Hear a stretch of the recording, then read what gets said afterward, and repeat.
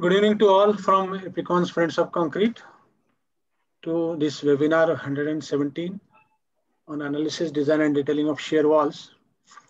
The topic doesn't need any separate preamble as such. Almost all of you are knowing that it is an extension of our last webinar on that was 116 on analysis, design and detailing for multi-story building, high-rise structures. And that time it was decided that since there are a lot of issues related to shear walls, rather I'll call them as structural walls, are the most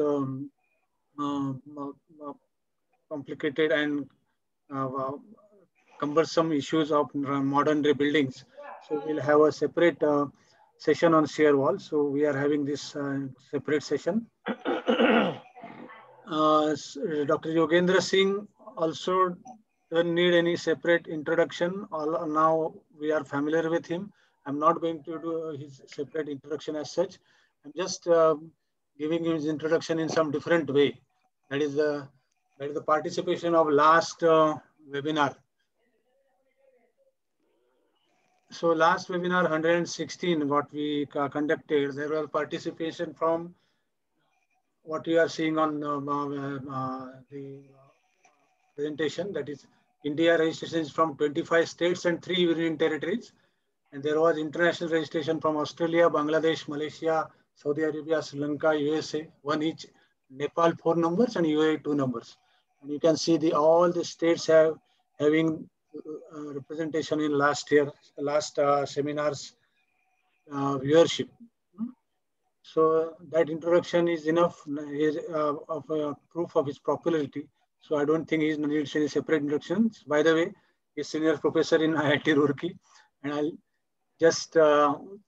not read this introduction and ask him straight away to start the topic. Please put your questions in QA box and not in chat box, because it's better to, we can read it at one place. Please don't put it in chat box. Please put his questions. All of them are QA box. Thank you. Thank you, Mr. Parulekar. Can I start? Yeah. Okay. So good afternoon. I welcome you all and thank you so much for joining this evening for this topic. So I will start sharing my screen.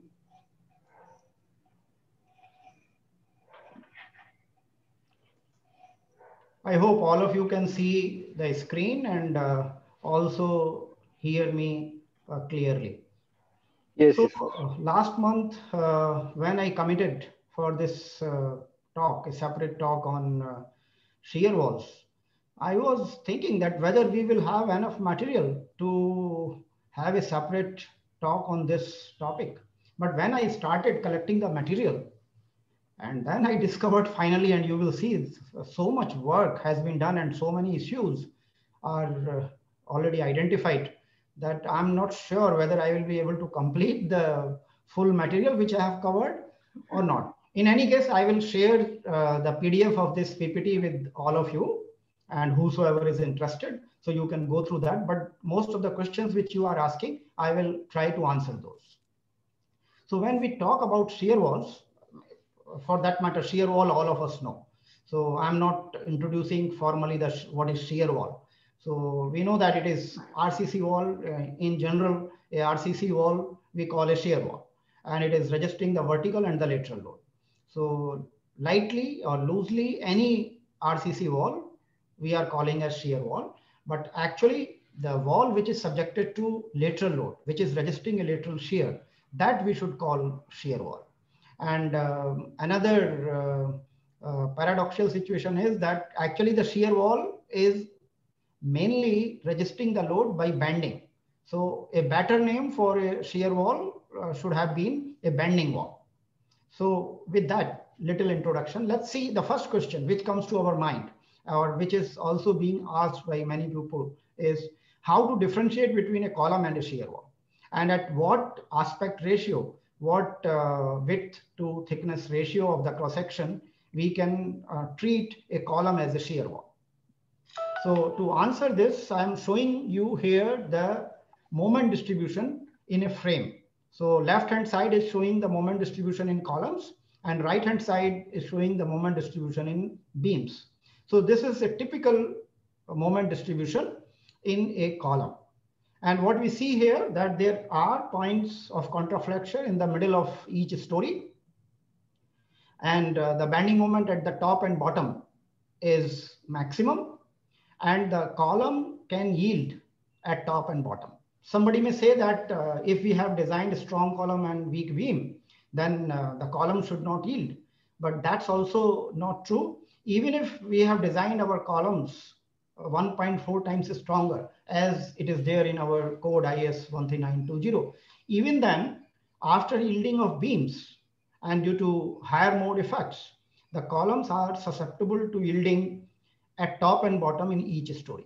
And that's the basic difference. So in case of column, the possibility of yielding, possibility of formation of plastic hinges is there at top and bottom. On the other hand, in case of a shear wall, this is the typical bending moment diagram, what is shown in the middle figure. Even if it is connected to the beams, then due to the beams joining, there is a jump in the moments at the floor level, but still it is following a shape in which the maximum bending moment is occurring at the bottom, and the possibility of plastic hinge formation is at the base. Rather, we design our shear walls in such a way that these are yielding only at the base. There is a possibility, if the shear walls are not designed properly, then there is a possibility of yielding of the shear walls at higher levels, but we will ensure through capacity design that the yielding is occurring at the base only. So the difference between column and shear wall cannot be made based on the aspect ratio of the cross section. Any length to thickness ratio, we cannot declare it as a shear wall. The difference comes from the bending moment diagram. Like you see in the previous figure and this figure, there is a characteristic difference in the bending moment diagram of a shear wall. And incidentally, the shear wall which I have shown here, this is a coupled shear wall. Coupled shear wall is very much like frame. So the two side shear walls, we can treat like two wide columns. But still the proportion of the coupling beams and the shear wall is such that the bending moment which we are getting in a shear wall is like this. So if in any member we are getting this type of bending moment where we can design it to have yielding only at the base, we will treat it as a shear wall. Otherwise, if there is a possibility of formation of the hinges at top and bottom in all the stories, then it is to be treated as column. Then here, this is a shear wall connected by frame. So it is a frame shear wall connection. And there also, there is a possibility of changing the direction in the top portion.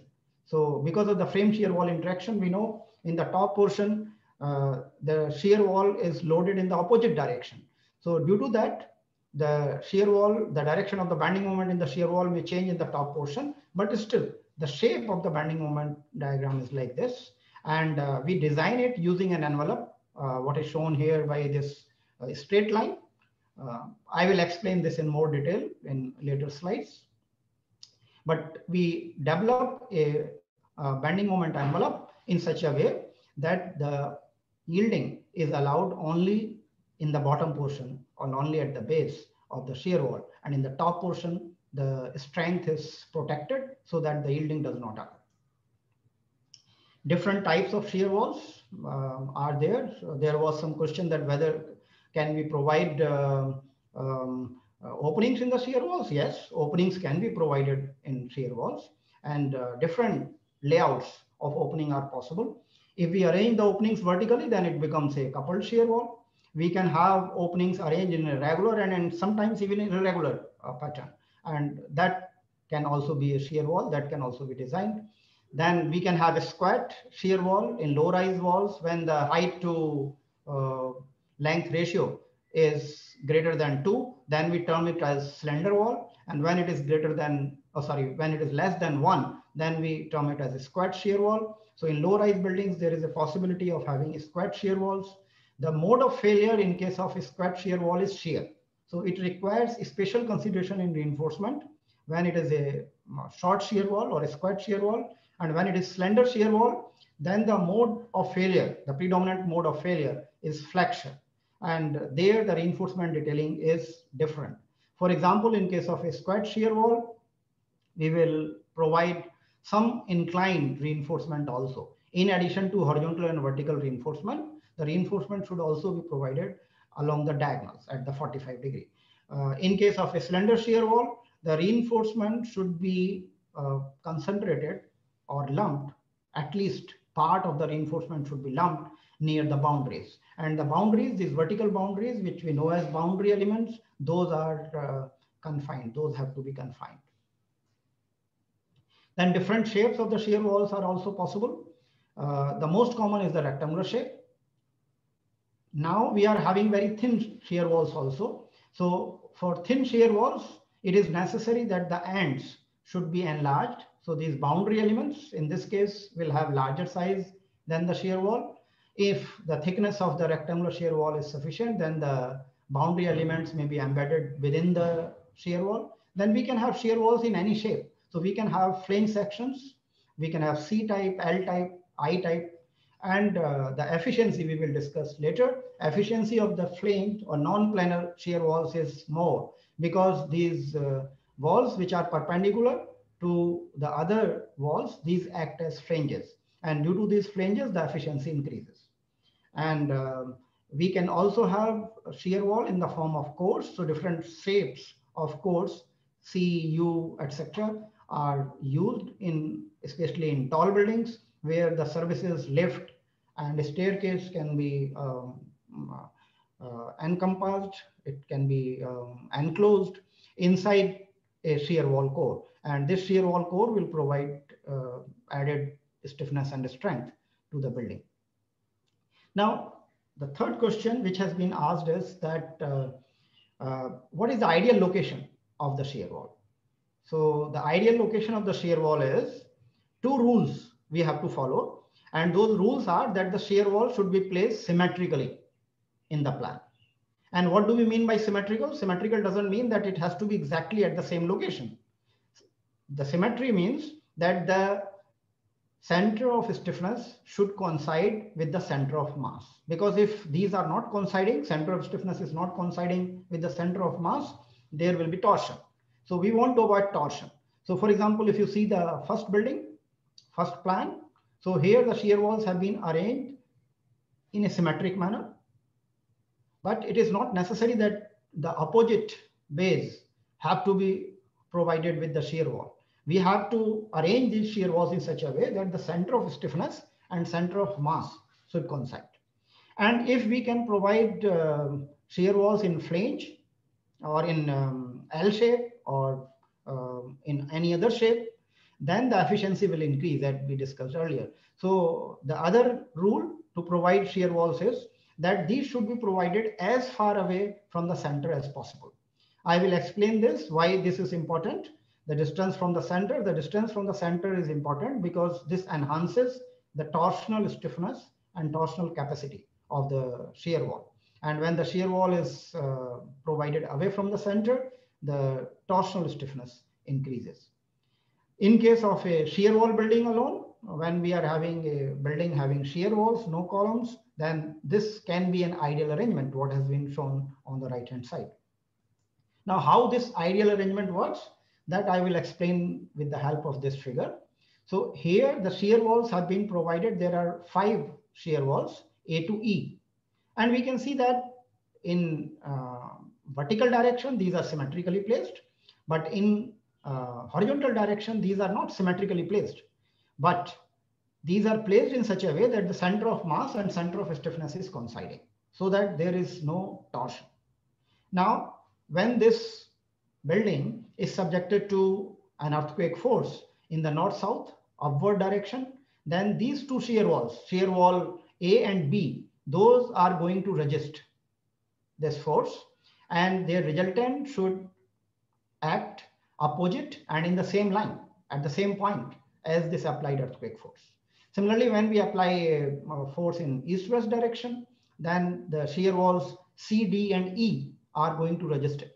Again, the moment of these forces about this center of mass should be equal. Okay, so the resultant should pass through this E. It should oppose the applied force at the same point.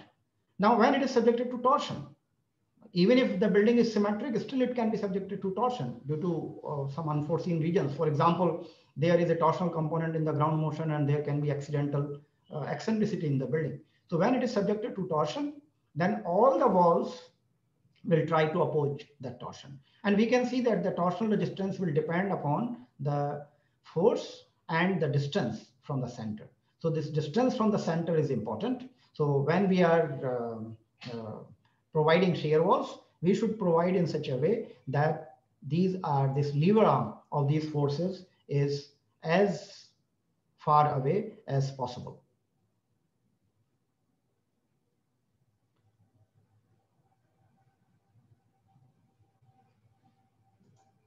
Sorry, I'm coming back.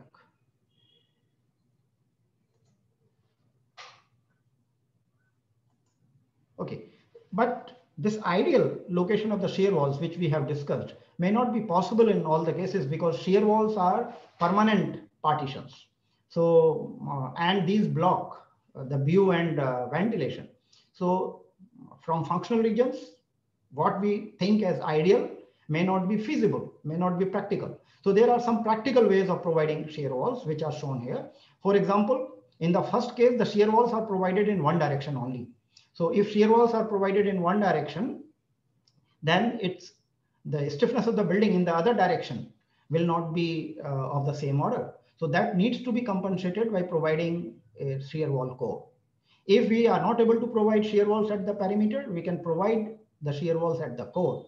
And when we are providing at core, the closed core has much larger torsional stiffness as compared to the 4 separate shear walls. So if we are providing the shear walls at the center, very near to the center, then it is preferable that we close them together. And perfectly closed core again is also not usable because we need doors to access the staircase and elevators. So we can have couple shear walls. So here we can provide coupling beams. So openings may be there, but we should try to close it together so that we get good torsional resistance. So in case of a circular shape buildings, we can provide circular shear walls like this, and we can arrange the shear walls in this type of situation also, where openings are provided either at the corners or we can provide openings in the middle also. So practically, we have to compromise on the location of the shear walls, but the principle of providing shear wall remains same, that it should be provided symmetrically about the center of mass so that the center of stiffness coincides with the center of mass, and these should be provided as far as possible from the center so that the torsional resistance is better. Then another issue is regarding what we should call as pier and spandrel, because when we are having shear walls of different shapes and openings, it becomes difficult to identify piers and spandrels. So these piers and spandrels are defined by physical boundaries. So what you see here in the first figure, these horizontal segments, these are spandrels or coupling beams. So these are to be designed as spandrels. And these are connecting the vertical piers. So the connections between vertical piers are these. And similarly, what are vertical piers? Which are continuous along the height. So these what are shaded in the second figure, right side figure, these are the vertical wall segments, and these vertical wall segments are called piers. So what is shown in the right side figure, these are piers, and what is shown in the left side pier, these are spandrels. And their detailing and reinforcement placement in the two is different. Then what are the modes of failure which have been observed in the past? So one of the modes of failure which has been observed in the past is crushing of concrete, because of the bending and shear, the concrete can be subjected to large stresses. And when the shear wall is attracting a lot of vertical force also, it has large vertical force also, and then it is subjected to bending. So there is a possibility that concrete gets crushed. And for that, the confinement is necessary. And usually in codes, it is shown that only the boundary element is confined. So here you can notice that this figure I have taken from ACI 318, that not only the boundary element, but the back portion also needs to be confined. And when we are confining it, then the concrete can resist larger stresses, especially in the compression zone. So when the shear wall will be subjected to bending, the extreme portion of the shear wall, which is subjected to compression, will be subjected to strains much larger. And how long this boundary element should be? So we know unconfined concrete can sustain strain up to roughly 0.0003. It falls at 0.0035 or 0.004. And the peak strength is obtained at a strain of 0.002. So we can safely use unconfined concrete up to a strain of 0.002. And wherever we expect the strain to exceed 0.002, we should try to confine it. We should confine it, because there the chances of spalling will occur. And 0.0035, definitely it is not going to sustain without the confinement.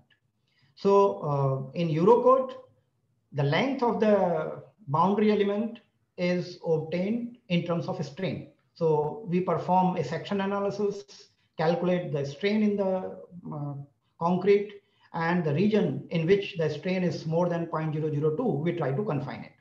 But in Indian code, that is simplified. And in Indian code, this is replaced by stress, because it is easier to calculate stress if we assume the gross section. So Indian code says that we can calculate the stress, concrete stress on the gross section. And when we calculate that stress and that stress exceeds 0.2 FCK, 0.2 times FCK, then we have to confine it. In ACI 318, this is 0.2 times FC dash. So a difference of 20% comes there. We have taken the same value of 0.2, but that is applied there on FC dash. Here it is applied on FCK. And cube strength and cylinder strength, there is a 20% difference. So we are already on non-conservative side. And it can be stopped when the stress in the equivalent or in the gross section reduces to 0.15, 15% of the FCK, or 15% of the cylinder strength actually, which is in ACI 318. So that gives us the length which needs confinement and where we should provide boundary elements. But the role of the boundary elements is not only in confinement. It has another role, which I will explain to you. So what you can see here, there are different arrangements of confinement possible as compared to the previous figure. So these two types of arrangements are shown in ACI 318. In the first case, there is one circular hoop, one rectangular hoop, and there are ties. And when this length of this boundary element is less than 2 times the thickness, so BC is the thickness or width of this boundary element. So if it is less than 2 times, then we can use single rectangular hoop. Otherwise, we have to go for multiple hoops like this, where individual hoop dimension is not exceeding 2 times BC, and these are overlapping at least by one set of bars, as shown here. Then in case of non-planar shear walls, what should be the zone which is to be confined? So we can see that non-planar shear wall can be subjected to bending in both the directions. And accordingly, in first case, the compression will occur in these flanges here when the moment is applied about the vertical axis. Then the shaded portion will be subjected to compression, and we need confinement at the end of the compression zone. Similarly, here when the bending moment is subjected in the opposite direction, then the back portion, it will be subjected to compression, and we will need confinement here. But in reality, the bending moment can come in any direction. So when the bending moment is coming in about a horizontal axis, then the compression zone will occur here. And we need confinement of concrete in compression zone. And this is reversible. So it will come in both the direction. And actually there is a combination. And when there is a combination, we have something like this. So we can see that these corners and these ends of the flanges, these are the zones which need confinement, where the strains can go to a large value.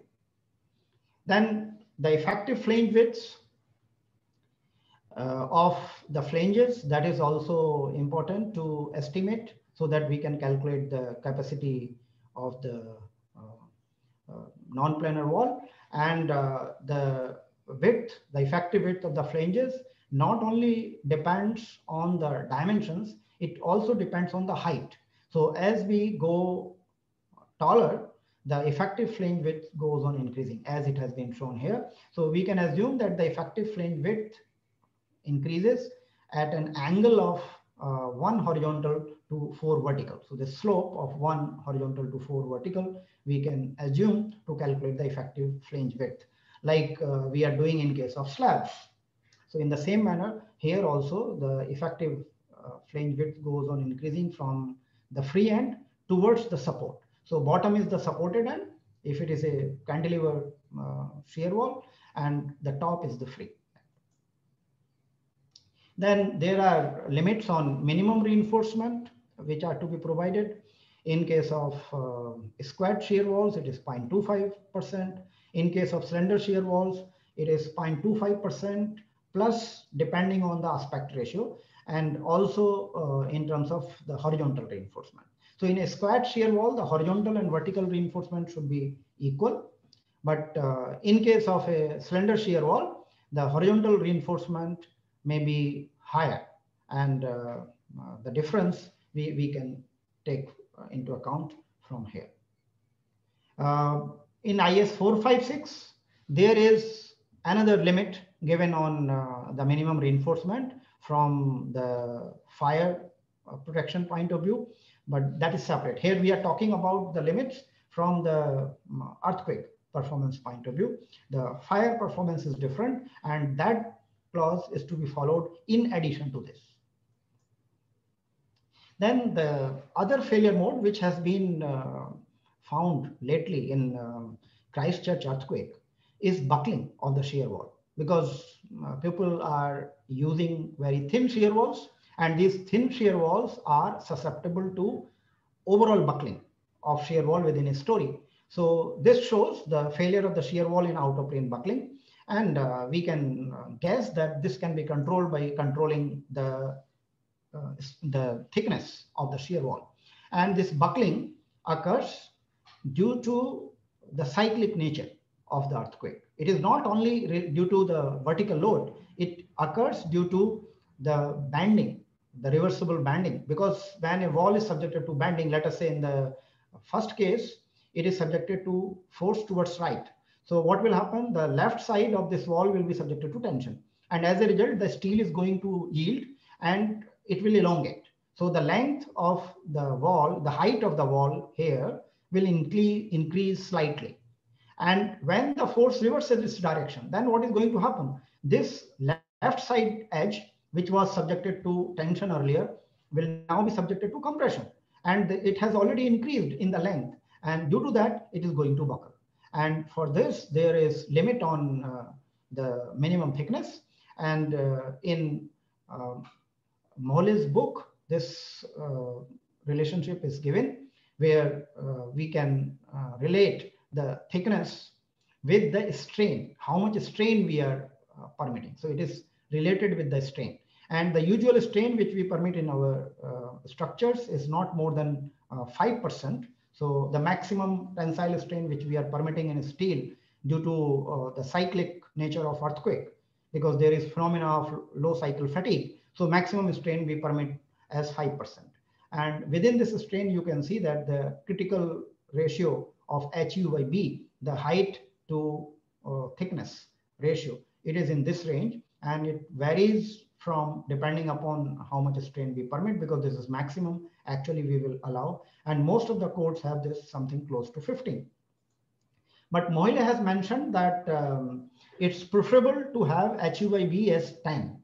And you can easily interpret what this means, that if I'm having a story height of 3 meters, then this minimum height in the boundary, in the yield zone, in the plastic hinge zone, should not be less than 300 millimeter.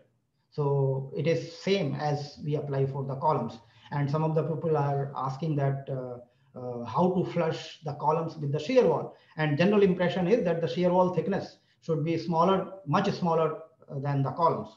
But that may not be true. So shear wall also, especially in our country, when we are using shear wall, we are using very thin shear wall. And those shear walls may be susceptible to buckling during earthquake, during under reversible load. So in case of a slender wall, in case of a tall shear wall, in the bottom portion, it is important that we follow this HU/B as 10.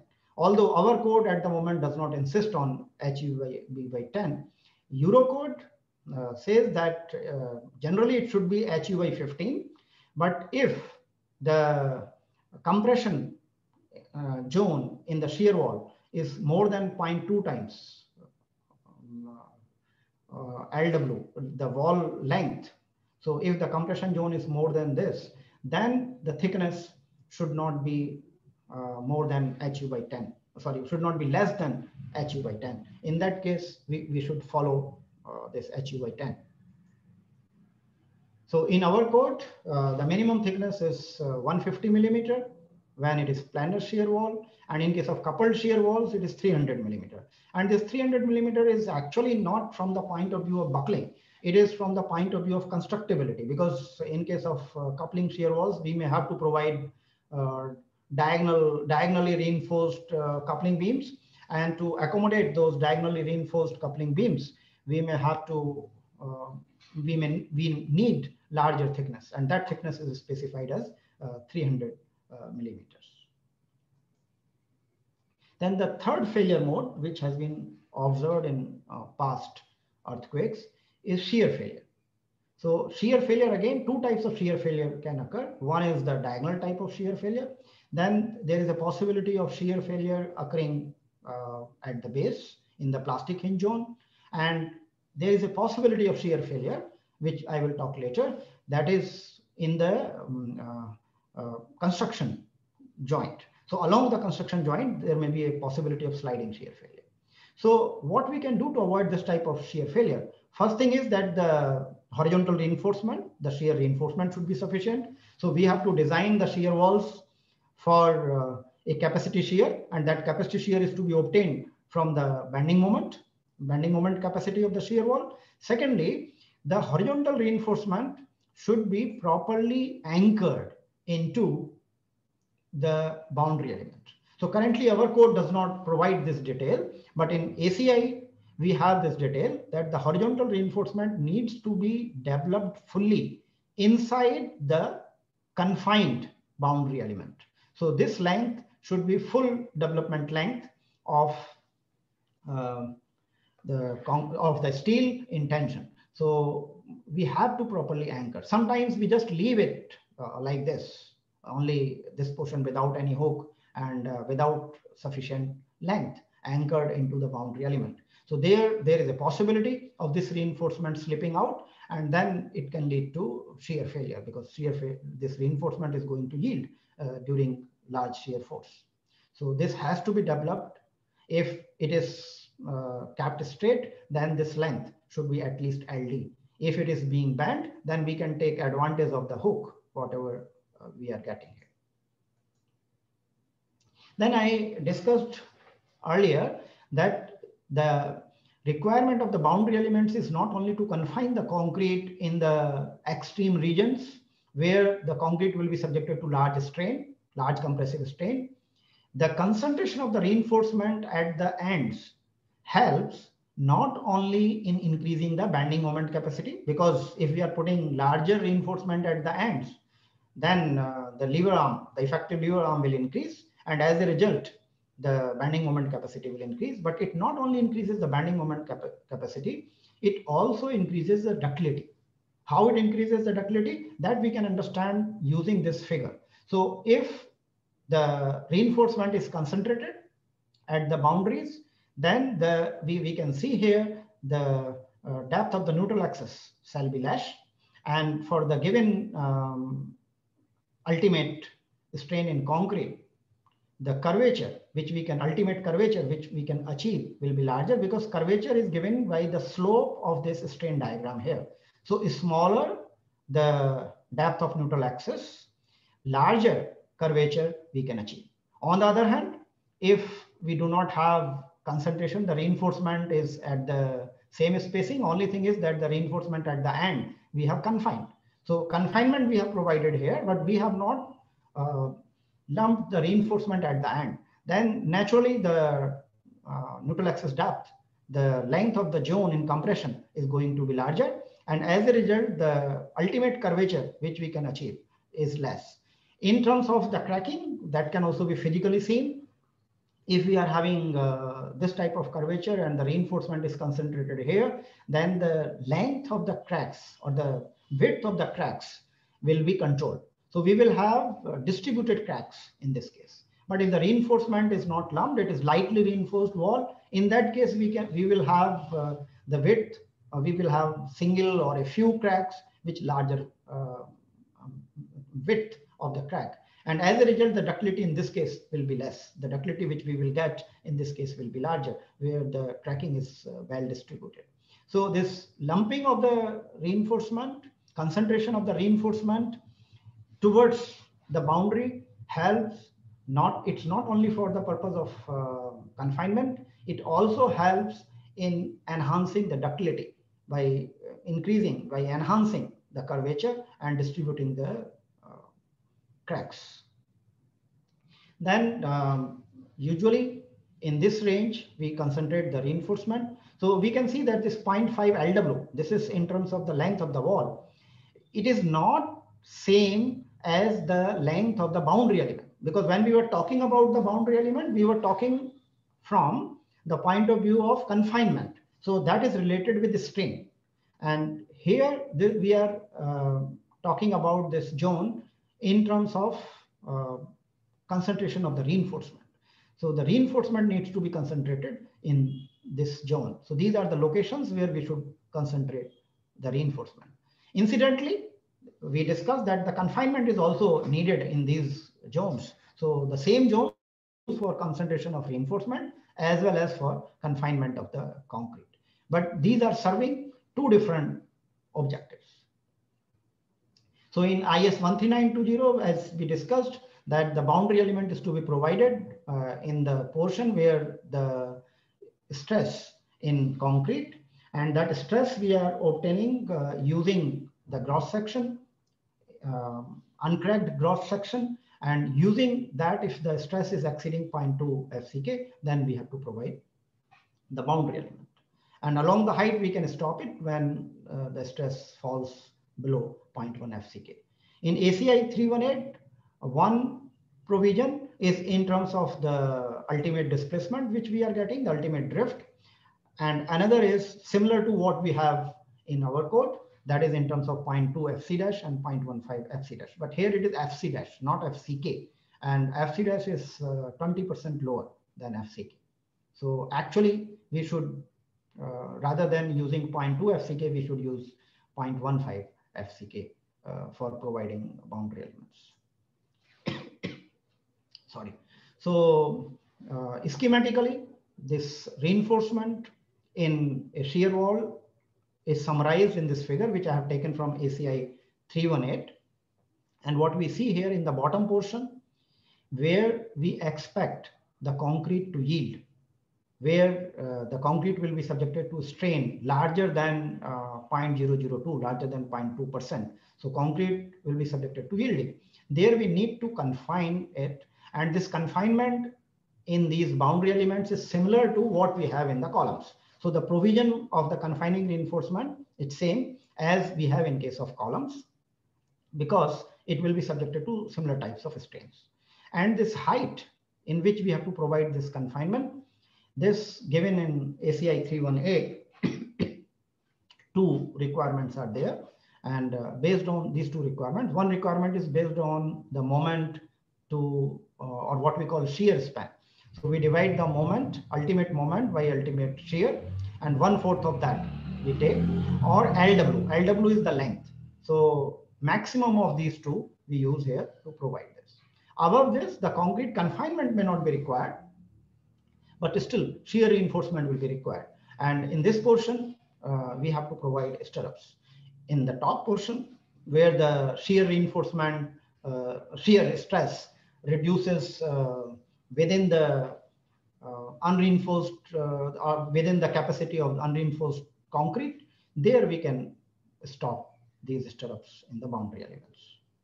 And in case of foundations also, if our boundary element is going to the foundation near the edge, near the boundary of the foundation, then the whole length is to be confined. Okay. Otherwise, only 300 if it is inside. So you can it with the requirement in IS 13920 about the confinement going into the foundation of a column. So minimum is 300 millimeter, 12 inch in ACI 318. So both are same. And but if this boundary element is close to the boundary of the foundation, then the whole length needs to be confined. If the shear wall is having a boundary, is having an opening, then near the opening we will have another boundary here. So this becomes a pier between the edge of the shear wall and the edge of the opening. So this edge also needs to be confined similar to a boundary element. So this will also be confined to a boundary. On the other hand, the other edge, the stresses may not be that large. So on the other edge, where the stresses are less than 0.2 FC dash, there the special confining reinforcement may not be required. Normal confinement will work. But in case of the thinner pier and which is close to the boundary, so there we can see that the stress is expected to exceed 0.2 FC dash. And there we have to provide a special confining reinforcement at the boundary of the opening also. So in addition to the confinement and concentration of the reinforcement, we have also to ensure that there is no splicing in the zone of yielding, because in the zone of yielding where the concrete yields, the concrete cracks extensively, the bond will be lost. And if we are doing lap splicing of our reinforcement in that zone, then the reinforcement will slip and we will not get the strength. So in that region, this lap splicing is to be avoided. So this is the region where the lap splicing is to be avoided. This is the most critical region of the shear wall. Below that, it is the foundation, and or maybe an outrigger. We will talk about this later. So this is the most critical section. So above this most whatever zone we were doing the confinement, in that region, we are not providing any splicing. Similarly, below that also up to LD, we should not provide any splicing. So splicing should be outside this. In any case, if the splicing is to be provided here, the bars are to be connected. Those bars should be provided with the mechanical anchors. So lap splicing is not allowed in this region. And along the section, this is the region, the boundary element, okay, where we are not providing, we are not allowing the lap splicing in the bottom portion. So sometimes in detailing, we are leaving the bars just projecting outside the foundation and splicing is started from the base. That should not be done, at least in the boundary element. Then I also talked that there is a possibility of shear failure at the construction joint.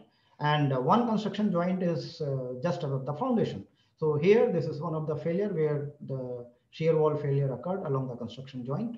And the shear behavior at the construction joint is different than the shear behavior where the concrete is integral. So when the concrete is integral, which is shown by the left figure, where there is no pre-existing crack, so there the cracking will occur or the tension will occur at the along a diagonal.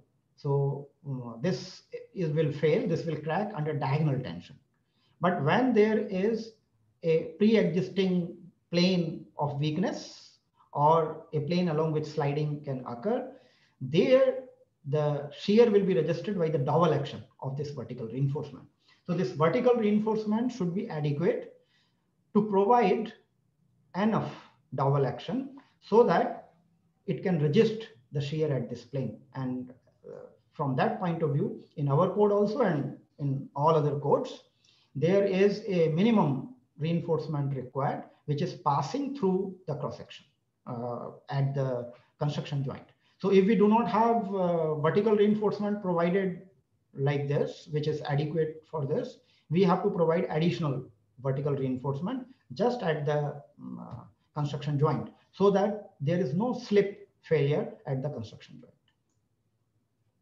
Now we are coming to a very important aspect in earthquake resistant design of shear walls, and that is the dynamic effect. This effect is so far not considered in our code, and many of our designers may not be aware of this.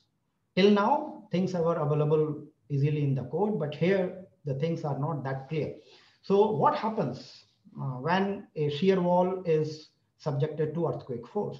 So shear wall acts as a cantilever, and in cantilever we expect that the bending moment will be maximum at the base, and when the bending moment increases to its yield capacity, the bending moment cannot increase beyond that. So the bending moment here is governed by the maximum capacity which we provide at the base. So whatever bending moment capacity has been provided at the base, the maximum bending moment which the shear wall can achieve is equal to that capacity. Okay, but shear force, what happens to the shear force? If the bending moment is increasing even or the lateral force increases beyond that, then what is going to happen? The effect is that because it cannot take larger bending moment, but because of the dynamic nature of this, the shape, the deformed shape of the shear wall will change. So higher modes will come into picture. For example, if you see here, this is shown the deformed shape. So this is lateral force, how it is changing. So lateral force will depend upon the deformed shape. So the deformed shape is such that the higher modes starts coming into picture. As a result, the bending moment does not increase, but the shear force still increases because the same bending moment is now applied by a different distribution of the force. So earlier, let us say in the fundamental mode, the distribution of the force was like this. So CG or point of application of the load was somewhere here. So effective height was large. So same bending moment was obtained from a lower shear force. But what happens here? Same bending moment can now be accompanied by a larger shear because the effective height has reduced because of the higher mode effect. So this higher mode effect is important. And as a result, even though the bending moment in the shear wall is controlled by the capacity we are providing, the shear force is not controlled. The shear force increases. And as a result, we have to follow what we call capacity design. This capacity design is still not there in our code IS 1893, but it is already there in ACI and Eurocode. So here what is shown, I have taken this from Mohile's book. So this intensity ratio, this is representing the ratio of earthquake intensity at yield and at higher values. So when intensity ratio is 0.5 means the earthquake intensity, you can take it as a PGA for simplicity, although intensity can be represented not only in terms of PGA, I mean many other methods. Let us say this PGA is 50% of what will cause yield. Then we are getting this curve. This is the bending moment diagram. If it becomes 1, that means when yielding is occurring, then we are getting this shape. And when it becomes 2, that means the earthquake intensity is 2 times of that at which shear wall is yielding. Now, you will agree that our buildings can resist earthquakes much larger than those at which our shear wall is yielding. because after yielding also it can resist the forces, and due to energy dissipation, it can resist much larger intensities. But what happens due to higher mode effect, the shape of the bending moment changes. And as a result, not only the bending moment shape changes, the shear force which is applied in the wall, that also changes. So in ACI 318, there is a design moment envelope. So this is the moment which we are getting from analysis, VUCS, and VECS, this is what we are getting, what we are actually providing, what we are designing. The corresponding shear force, if you take, so corresponding shear force is much larger, it is amplified, and this amplification factor, the dynamic amplification factor, sorry, this is overstrength factor, and there is a also a dynamic amplification factor. So the shear force for which we are designing is given as omega v, capital omega v times small omega v, vu. So vu is what we are getting from the analysis. This is multiplied by this overstrength factor. The overstrength factor is the ratio of the actual strength which you are providing to the strength required. So the shear force has to be increased, because if we are increasing the moment capacity, then the shear capacity also has to be increased in the same proportion. But in addition to that, it is also multiplied by small omega v. That is the dynamic amplification factor because of the higher modes. This capital omega v, this is provided moment capacity. This is ratio of the provided moment capacity to the yield, to the ultimate moment capacity which we have obtained from analysis. So this is obtained from analysis, and this is actually provided. And minimum value of this is 1.5. But if it is squat shear wall, this is for slender shear wall, this is for squat shear wall. In case of squat shear wall, we are not considering this. The reason is that in case of squat shear wall, the failure does not occur because of the moment. The failure occurs because of the shear. So there is no need to provide any amplification for shear in case of low rise shear walls. But in case of slender shear walls, we have to multiply it by these two factors. So this is the value of capital omega v, that is 1.5. Small omega v, that depends upon the height of the building, because how much effect of higher modes will occur will depend upon the height of the building. So NS is the number of stories. If NS is less than 6, then we will use this expression. If NS is greater than 6, the number of stories is greater than 6, then we will use this expression. And you can see if it is a 30-story building, then this factor will be 2.3, and it is bound by 1.8. So in a 30-story building, 80% increase in the design shear force has to occur because of this small v. And in addition to that, it should also take into account any what we call subjective overstrength you have provided. So which is equal to 1.5, close to 1.5 if you have not provided excessively large bending moment reinforcement. So 1.5 into 1.8. So that much, 2.2 or 2.7. Okay, so 2.7 times shear force. It has to be designed for what you are getting from analysis. So this is very important, and currently this is missing in our code.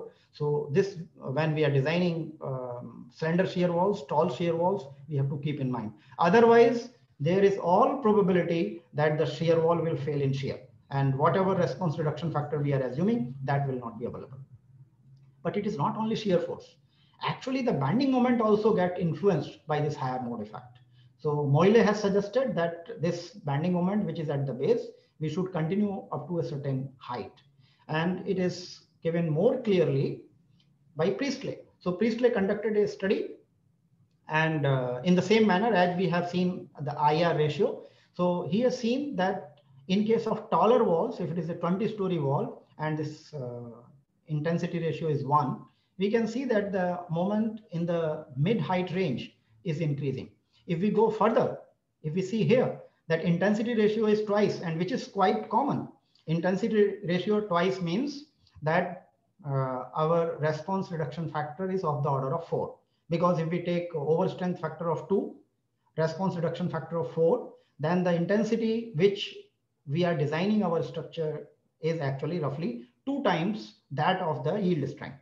So this intensity ratio, the ratio of the seismic intensity which will be registered by our building to the yield capacity or the intensity of earthquake at which the shear wall is yielding. If that ratio goes 2, then we can see that this banding moment becomes almost vertical, roughly up to the mid height. So based on this, what Priestley has suggested, I will come back to this code. What Priestley has suggested that this banding moment envelope, it should be done like this. So whatever banding moment capacity we are having at the base, this is the required moment capacity which we are getting from the analysis. This is what we are providing, because we may not provide reinforcement exactly what that is required. So this phi naught is the overstrength, the subjective overstrength, the reinforcement which we are providing. So this is that overstrength. We should continue this up to the mid height, and then beyond that also we should increase it by what we call tension shift. So by tension shift, this should be increased, and we should get an envelope like this. And actually the shear wall should be designed for this envelope. Similarly, in case of shear, we should increase it by this factor omega b times this phi 0, as we have seen in case of ACI 318. And the value of this factor by which this m naught is to be increased, the mid height moment is to be increased. This factor is given like this, which depends upon the ductility ratio. So ductility ratio, we can take a minimum value of 2 because we are using a response reduction factor of 4. Then roughly it will be 2, at least 2. It may be greater than 2. So we can assume the value of mu somewhere between 2 and 3. So far, this method is not yet adopted in any of the codes which I have seen. That means ACI 318 and Eurocode, because it is even more conservative than those. I should not say conservative, it requires the moment even higher than that. What Eurocode gives, so currently Eurocode is the most developed code in this regard. So here, this A, this curve given by A, this is our moment diagram which we are obtaining from analysis. This moment at the base is continued up to a height, and this height is what we call tension shift. And this tension shift is a phenomena which happens in case of bridge piers and shear walls when we have a larger dimension. And what happens, the tension or tensile force in the reinforcement increases, and it is governed by the bending moment at a section. So if I have a cantilever shear wall or a cantilever pier, and I am calculating the tensile force in the reinforcement at a section at height x, let us say from the base. So it will not be governed by the bending moment at height x. It will be governed by the bending moment at some distance lower. That means it will be governed by higher bending moment. And that tension shift is equal to the length, equal to the dimension of that pier or shear wall. So this is the length of the shear wall. So it should be designed for the same bending moment up to this height. And after that, we can join it parallel to this line. And this B becomes the design envelope. We should design it for this. If we have a frame shear wall dual system, then the bending moment in the shear wall is going to change in the top portion like this, and it is reversible. So what we have to do is we will have a mirror image of that. Then we will join this portion, the top portion bending moment obtained from the mirror image to the base. And then again, in the same fashion, we will develop a bending moment envelope. And this bending moment envelope is to be used for design as per Eurocode. Similarly, in case of shear, this A curve is giving the shear force requirement, which is coming from the analysis, and this needs to be amplified. And this amplification factor here, we can see it consists of two things, this epsilon. So it is to be amplified by this epsilon, and then we have to join it at the top, and whatever is the shear force at 1/3 of the height of the shear wall, the top portion should be designed for the same shear force. This is the requirement of Eurocode. And this amplification factor depends again on two things. One is this MRD by MED. In Eurocode, MRD by MED, this is the resistance provided, and this is what is required. So if we are providing larger moment resistance than the required, this is representing the overstrength. So this is representing the subjective overstrength if we provide additional capacity. So the shear force is also to be increased accordingly. And another one comes because of the higher mode effects.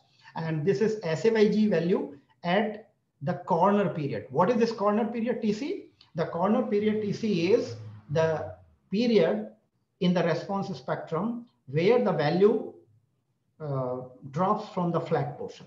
So this is the value in the peak portion. So the peak value of SA, and this is the value of SA at the fundamental period.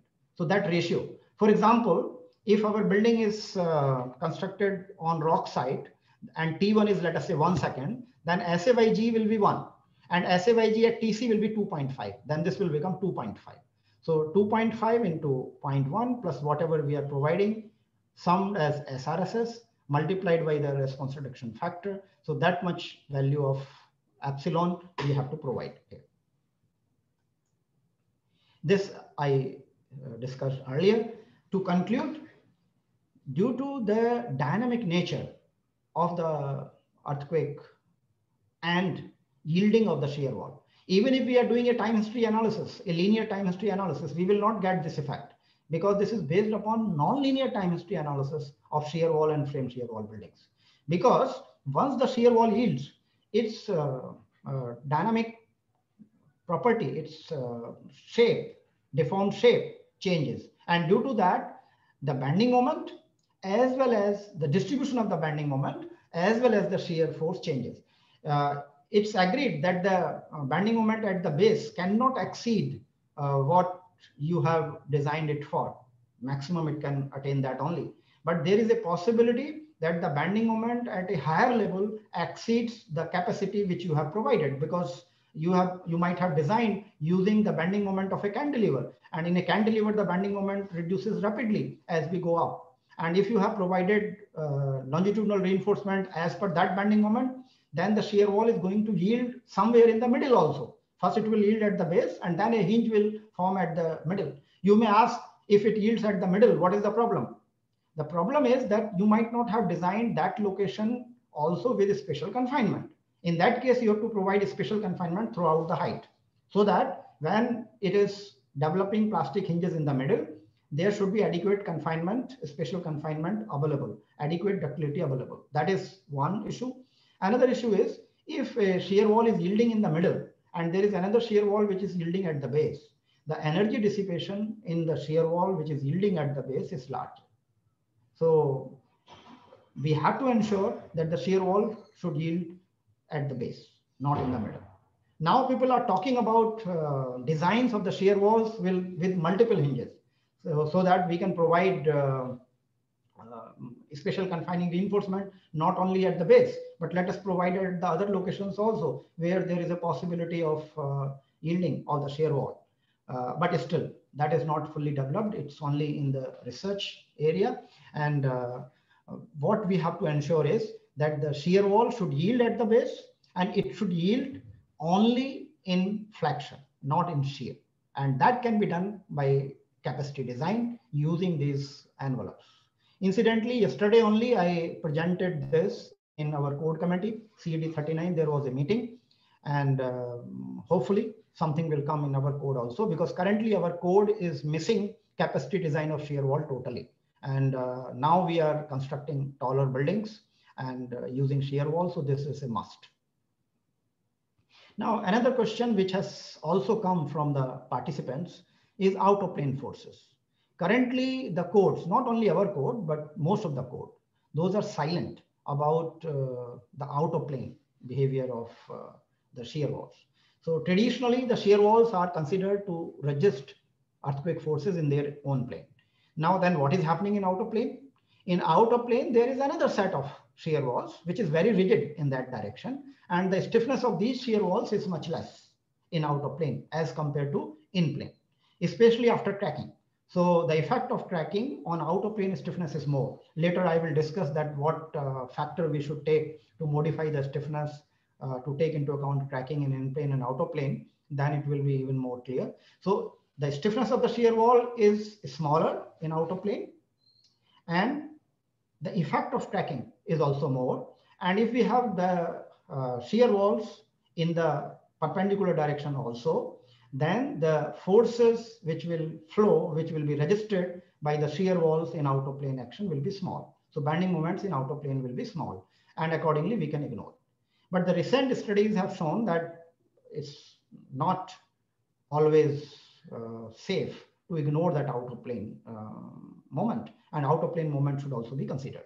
That can be considered by taking PM1, M2 interaction rather than considering a PM interaction. Let's have biaxial or bidirectional moment interaction, axial force, bidirectional moment interaction. So PM1, M2 interaction like we are having in columns, and similar method we can use. So the method is same. It follows two principles: equilibrium and compatibility. So what we use in case of columns, plane sections remain plane, then we calculate the variation of strain, and we develop PM1, M2 interaction curves. In the same manner, we can develop PM1, M2 interaction curve for shear walls also, and we can use it.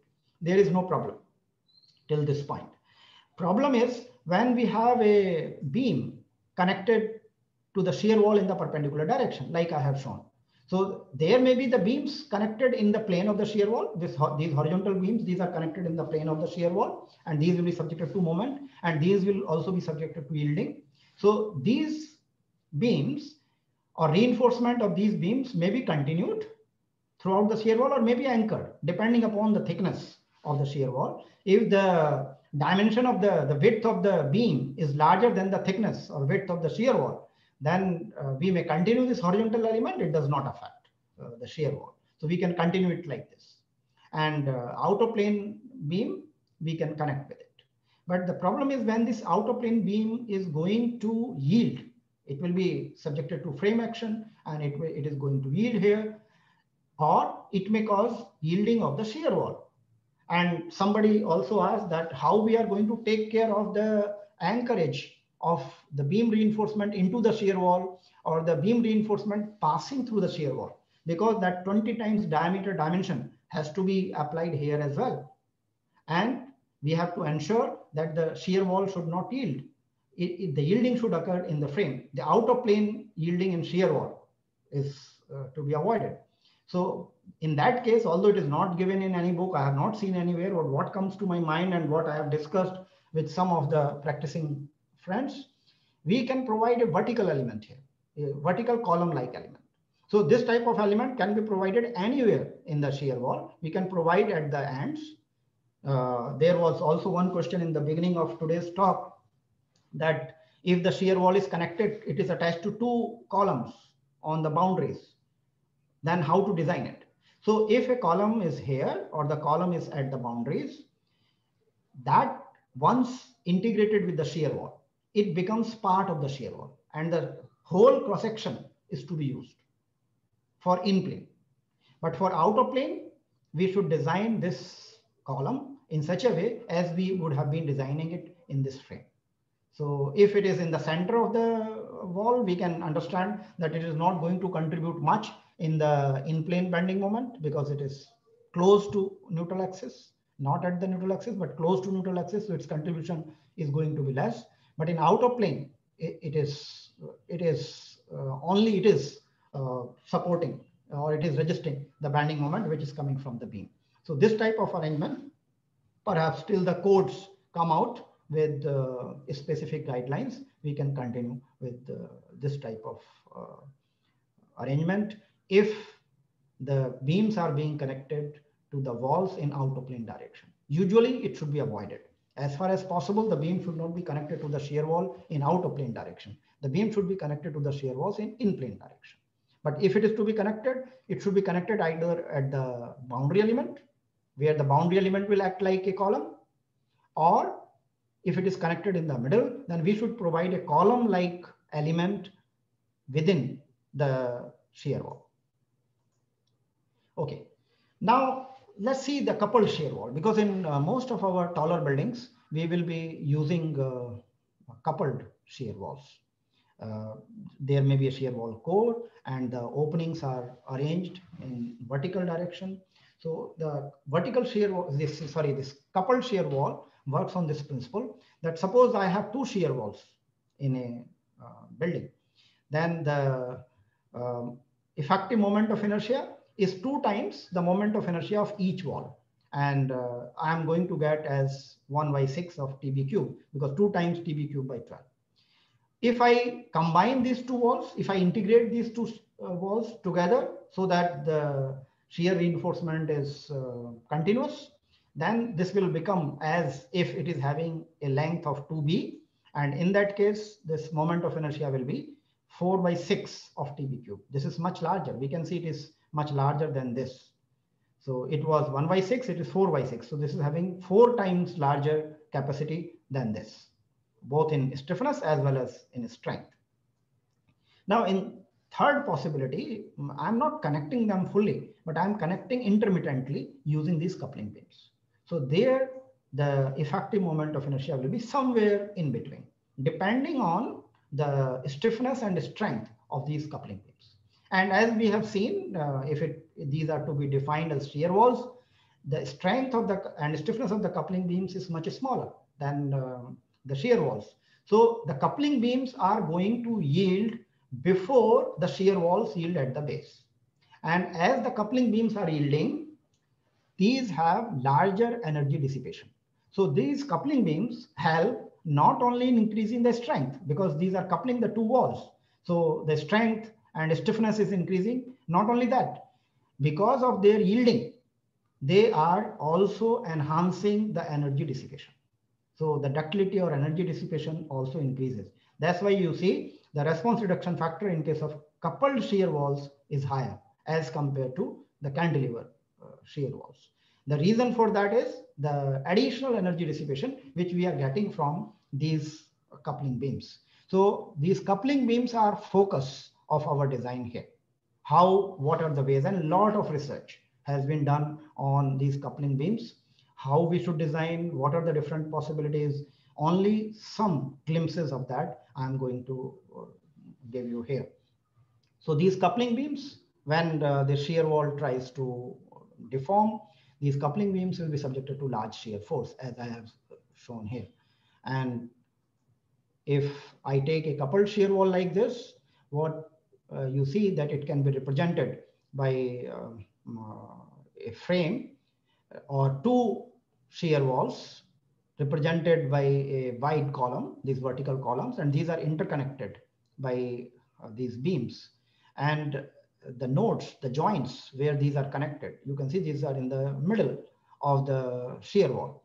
So here we are modeling the length of this beam larger than what actually it is, because this portion of the beam which is inside the shear wall, that is not going to deform.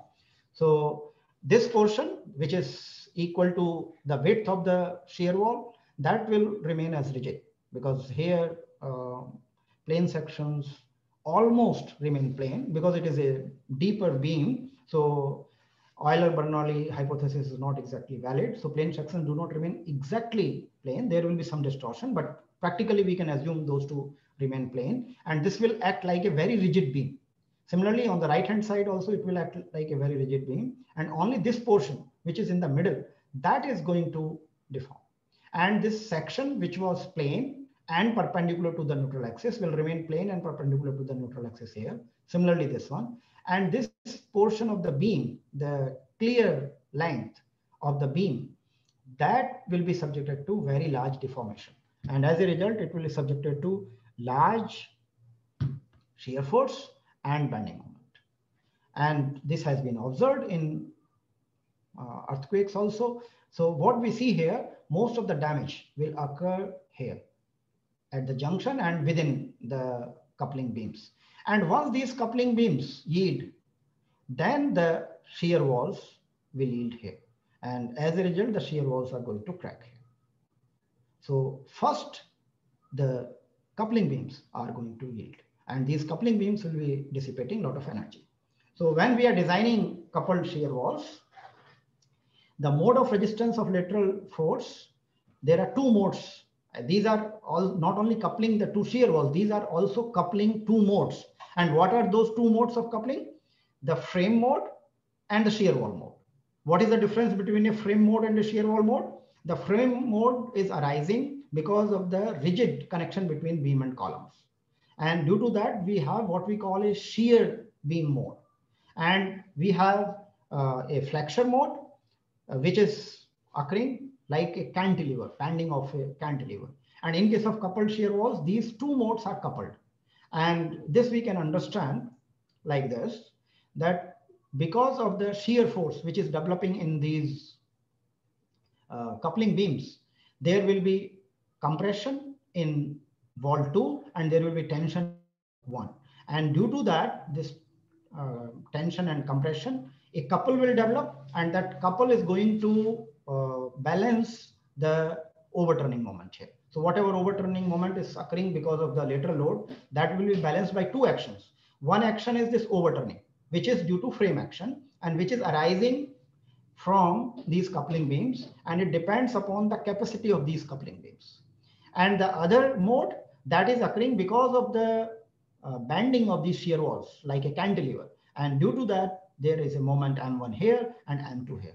And out of this total moment, total overturning moment which is applied due to this load, whatever moment is registered by this overturning, that ratio we call coupling ratio. So this coupling ratio is nothing but the moment registered by the shear force in all the coupling beams multiplied by this lever arm center to center of these walls. So L times summation of this shear force in the beam divided by the total moment, total overturning moment, which we can obtain either by summing up M1, M2 and this moment, or we can also obtain it from the applied load, because applied load is causing that total moment.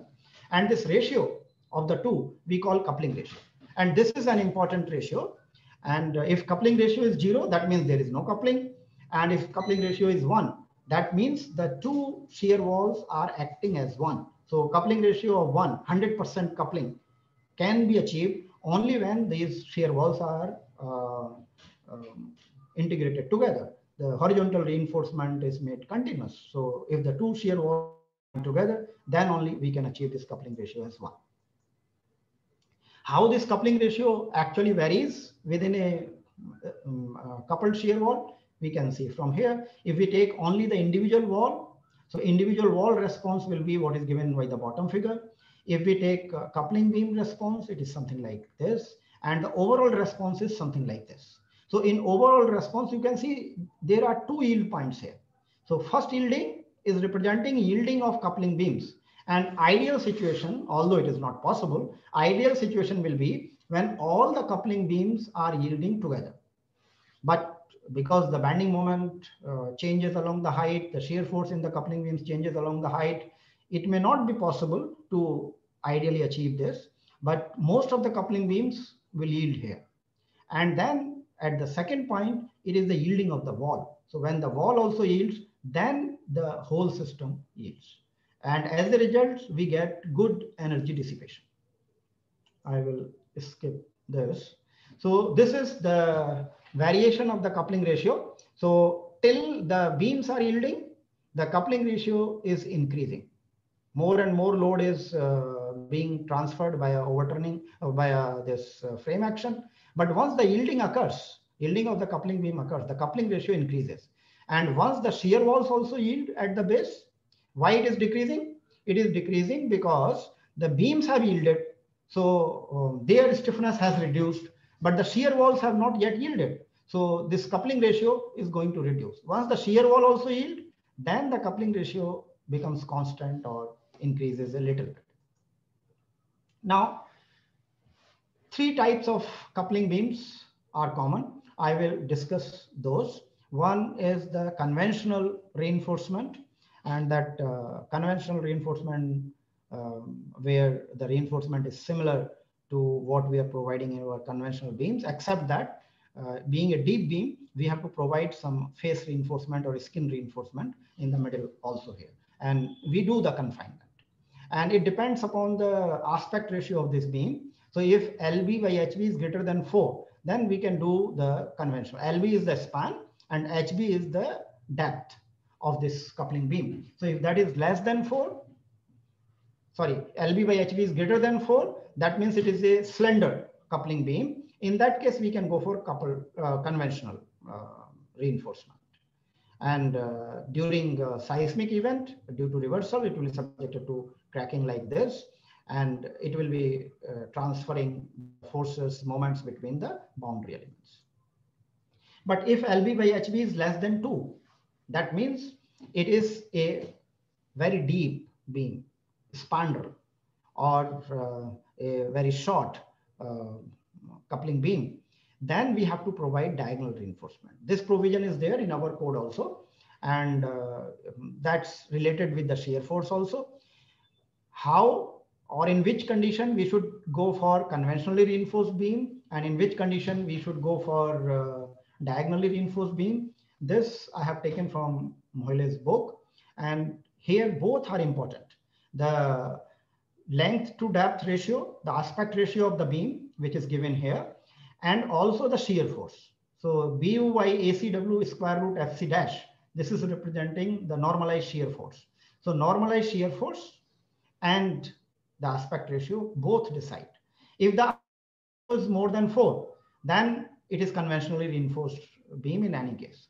If aspect ratio is less than 2 and the shear force ratio, the normalized shear force, that is also greater than 0.2 to 4, so it's somewhere close to 0.3, more than 0.3. So if it is here, so then it will be diagonally reinforced. So in this range, in this region, we have to provide diagonally reinforced. If it is very, very short beam, less than 0.5, then this diagonal reinforcement or conventional reinforcement will not work. The design has to be done as using strut and tie model. And in the top portion, when the shear force is very, very large, the coupling beam will not be possible. So more than 0.6, this ratio, more than 0.6 should not be usually used. Even if we are using diagonally reinforced beam, usually we get this impression, especially from our code, that with diagonally reinforced, with diagonal reinforcement, we can go for any shear force in the coupling beams, but that's not true. So there has to be an upper limit on this also, somewhere close to 0.7. So we should have a look at that also. Okay, and our code also provides this expression that how we can calculate the reinforcement. The reinforcement is calculated, the diagonal reinforcement is calculated in such a way that the whole of the shear force is taken care of by the diagonal reinforcement, because the concrete will get crushed. Concrete is not going to participate in the resistance. So whole force, the whole component of the force, vertical component of the force, is to be taken care of by this reinforcement. And the horizontal component of the force in the reinforcement, that will take care of the moment. So we have to calculate moment also like this. So this reinforcement should be adequate to take care of the shear force, and the corresponding moment we can calculate from here. Now, what is important is the confinement of this diagonal reinforcement. So this diagonal reinforcement has to be specially confined. And the requirement for this confinement is given in the code. And then it has to be developed into the shear wall.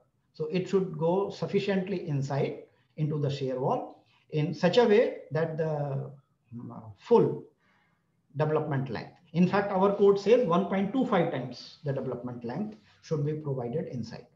Now, problem is faced in providing this type of reinforcement, and that too, it is also covered by the conventional reinforcement outside. So in ACI 318, two options are there. One option is that we can confine this bundle, diagonal bundle of reinforcement like this. Alternatively, we may not confine this diagonal bundle, but we can confine the full beam, full coupling beam. So this reinforcement will be calculated as required by the code, but that rather than confining this bundle, we are confining the whole reinforcement. So you can see here stirrups are not provided here, and stirrups are provided in the full beam, full coupling beam, and it gives better constructability. I could get two photographs also from somewhere. So in one photograph, it is shown how the bundle is to be confined, and these two bundles are crossing each other. So the constructability becomes difficult. Placing of reinforcement and concreting also becomes difficult. Alternative to this is that the reinforcement is provided diagonally, but the confinement is done in the coupling beam. So here the coupling beam itself is confined. In that case, confining of this bundle is not needed. The third or very common type of construction nowadays is providing steel coupling beams, because if the shear force is very large, we cannot take care of that even using coupling using diagonal reinforcement. So in that case, we have to go for steel coupling beams. And these steel coupling beams, you may be knowing that steel actually is even more ductile in shear. So if we are using a coupling beam, a short coupling beam in steel, which is yielding in shear, we will get very good ductility. So the purpose of using these coupling beams in steel is that we will get good ductility, and we will get good shear resistance also. And we will be able to achieve good coupling ratio. So this design can be done in the typical manner as we do for steel. It is something similar to a link in an eccentrically braced frame. So AISC code provides details for that. Our steel code does not provide that at the moment, but we can refer to AISC code. AISC provides the detailing of this link in the eccentrically braced frames, and the same design and detailing we can use here. What is crucial here is its embedment, its anchorage into the concrete walls. So this is the zone on which I want to focus. So here you can see openings have been shown in the BAV so that the reinforcement can be provided, the ties can be provided through the BAV so that this portion is confined. So detailing of this portion and the calculation of length of embedment into the shear wall, that is a crucial issue. So it is a photograph where this is shown how these are placed in a real building. This is an additional type of shear coupling beam where a portion of the coupling beam is intentionally provided as weaker. So if we make this portion weaker, then the yielding is going to occur here, and this will get damaged during earthquake. And once it gets damaged, suppose the damage is accessible, we can just remove it and replace this. So it acts as a sacrificial fuse. So we can sacrifice this during earthquake and energy will be dissipated. So we can have this type of arrangement also. In both the cases, whether it is fuse or the full beam, we need to design the confinement. Okay, I will come back to this. So this anchorage length LE needs to be calculated, and this LE is calculated like this. This is the half portion of the coupling beam which is embedded into one side one side shear wall. So one of the coupled shear wall, it is embedded, and at the center there will be a point of contact flexure. So I can assume that the shear force is acting at this location. And when the shear force is acting here, we can see that in this portion, there will be compression on the bottom face, and here the compression will be on the top face. And the variation of the strain is going to be like this. So we can, using the same stress strain curve, same method as we are using in our concrete design, we can calculate the moment of resistance of this. And that moment of resistance should be equal to this Vu into G by 2. So we can do a little mathematics, a little substitution, and for embedment, it's still not there in the codes, but this paper by Al-Tawil, that is considered to be the basic paper on this, and this embedment length can be calculated like this. So more details you can find if you are interested in designing this, you can find here, but keep in mind that this anchorage length needs to be designed. This should be designed properly. This needs to be calculated. Then another issue is how to proportion a coupled shear wall. What size and strength of the beams and shear wall I should take. So in reality, actually the strength of the or the required strength or applied bending moment in the coupled in the coupling beams will change along the height. So some of the codes like the Canadian code and I think also the Euro code, I am not very sure. So these codes permit 20% redistribution. What does that mean? That the actual demand on the coupling beams may be like this. So it will not be uniform. What we can do to make the design simpler, I can design all the coupling beams at the same strength such that the difference is not more than 20%. So if this difference is within 20%, I can do that. Now, in some cases, the variation may be too much because if it is a tall building, the variation may be so large that it may not be possible to provide one reinforcement or one design which will be within 20%. So in that case, what we are doing, we may provide two or multiple sets of coupling beams with equal strength in such a way that the strength, the difference between the provided strength and the demand is not more than 20%. So if that much difference is there and the total strength provided, the total shear force provided by these beams together should be same as the demand which we are getting from this curve. So the total demand should be same as the total capacity, and nowhere the capacity should be more than 20% different from the demand. So that eases out the design. So this we can utilize. For example, they have given this example also that if it is a low-rise buildings, we can have just one set of the coupling beams. If it is a tall building, we may have 4 types of walls and 5 types of coupling beams. So the ratio of the coupling beam stiffness to the shear wall stiffness may change along the height, and we can choose the different segments of the height in such a way that there we are providing a uniform design of coupling beams. So that simplifies our design of coupled shear walls. This I discussed. This is the detailing of the steel coupling beam. We use what we call transfer bars here. So these transfer bars can also be used. I think I have already taken a lot of time and a lot of things are still remaining. So I will quickly go through. I will skip this also. You can see it is self-explanatory.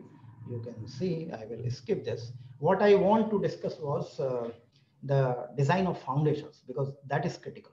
So when we are designing the foundations of shear walls are mobilizing a lot of moment at the base, and that moment is to be resisted by the foundation. Foundation alone with its own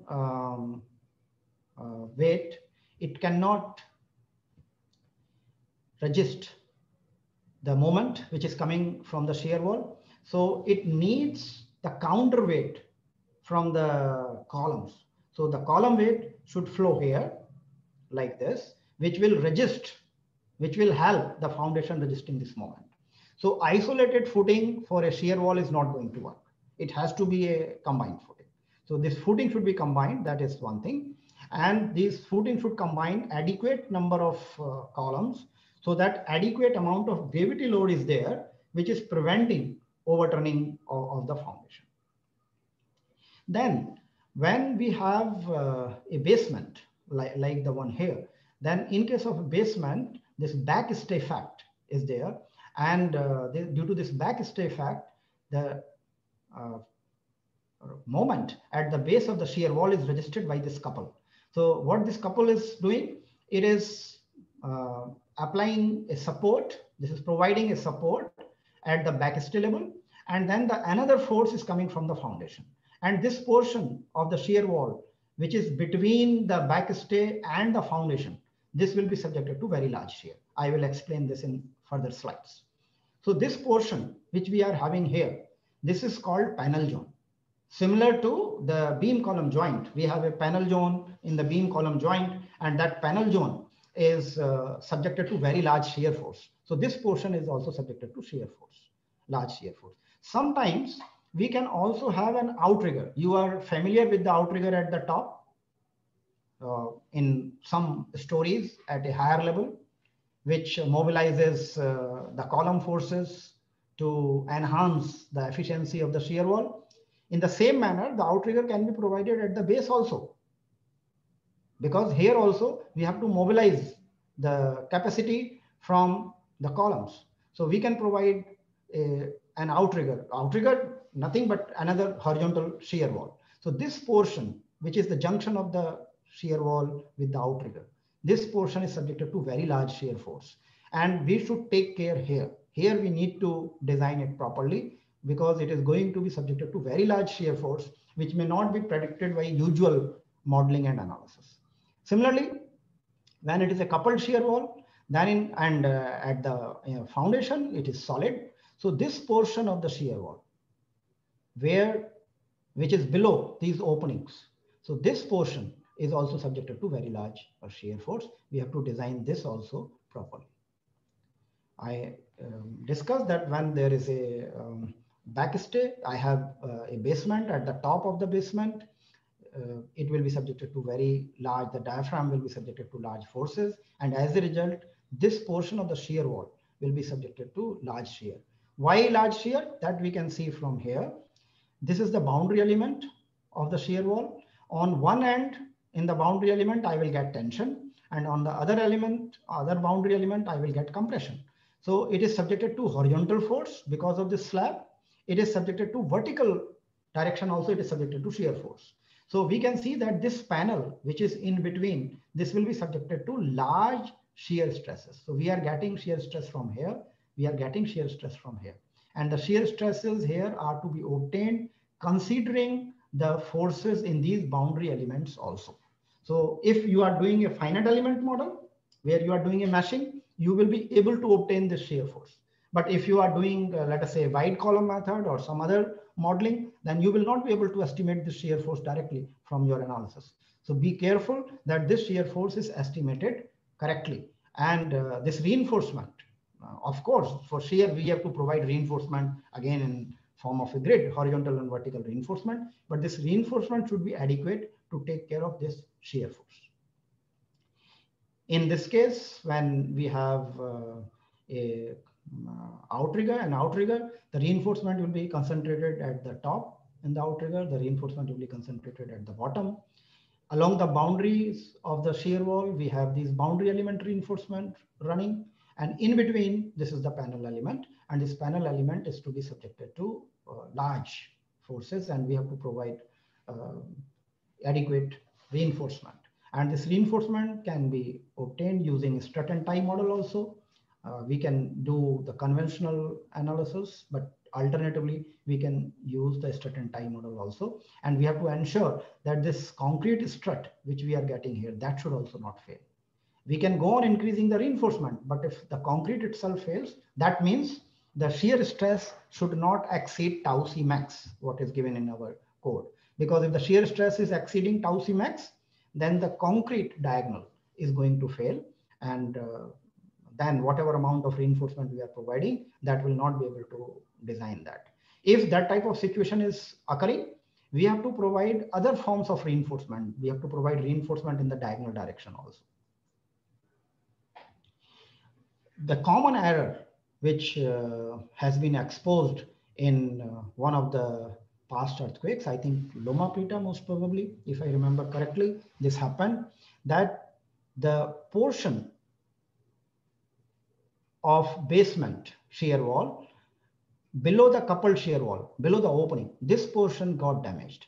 And the reason for that was that this inside boundary element, here the opening is finishing. So the reinforcement was anchored to a length of LD and it was left here. And as a result, a lot of damage occurred here. And this damage was because of this panel zone behavior of this portion. So in this panel zone, what actually has to be done, that the reinforcement should go below this panel zone. So this should go down into the panel zone, and then we will be able to design this. If it is left here, then what is going to happen? This panel zone transfer is not complete, and as a result the damage will occur here. So it is important, it is necessary that the reinforcement in the boundary element should go down right up to the lower, the inside reinforcement also. Even if the openings are not there, it should go down quite deep so that it can transfer the forces to the panel joint. Then if we are having a core, and in core we have flanges connected with the BAV, then we have to understand how the force from the flanges gets transferred to the foundation. So the force from the flanges do not get transferred to the foundation directly like this. Rather, it flows through the BAV. So whatever compressive force is occurring here, let us say, that will flow to the BAVs. So this is the BAV, this is the flange. So it will go to the BAV. And BAV is subjected to its own shear force also in its own plane. So there is shear force occurring from the flange. There is shear force occurring because of the BAV due to its own shear. And as a result, this will also be subjected to very large shear forces. This is panel zone. And this panel zone should be properly designed. The reinforcement should be adequate. And the shear stress should be properly calculated. Now, diaphragm, I will skip because diaphragm is not yet covered in our code. But in case of shear walls, what I want to highlight is that the diaphragm also is important, especially when it is at the backstay level. So at the backstay level,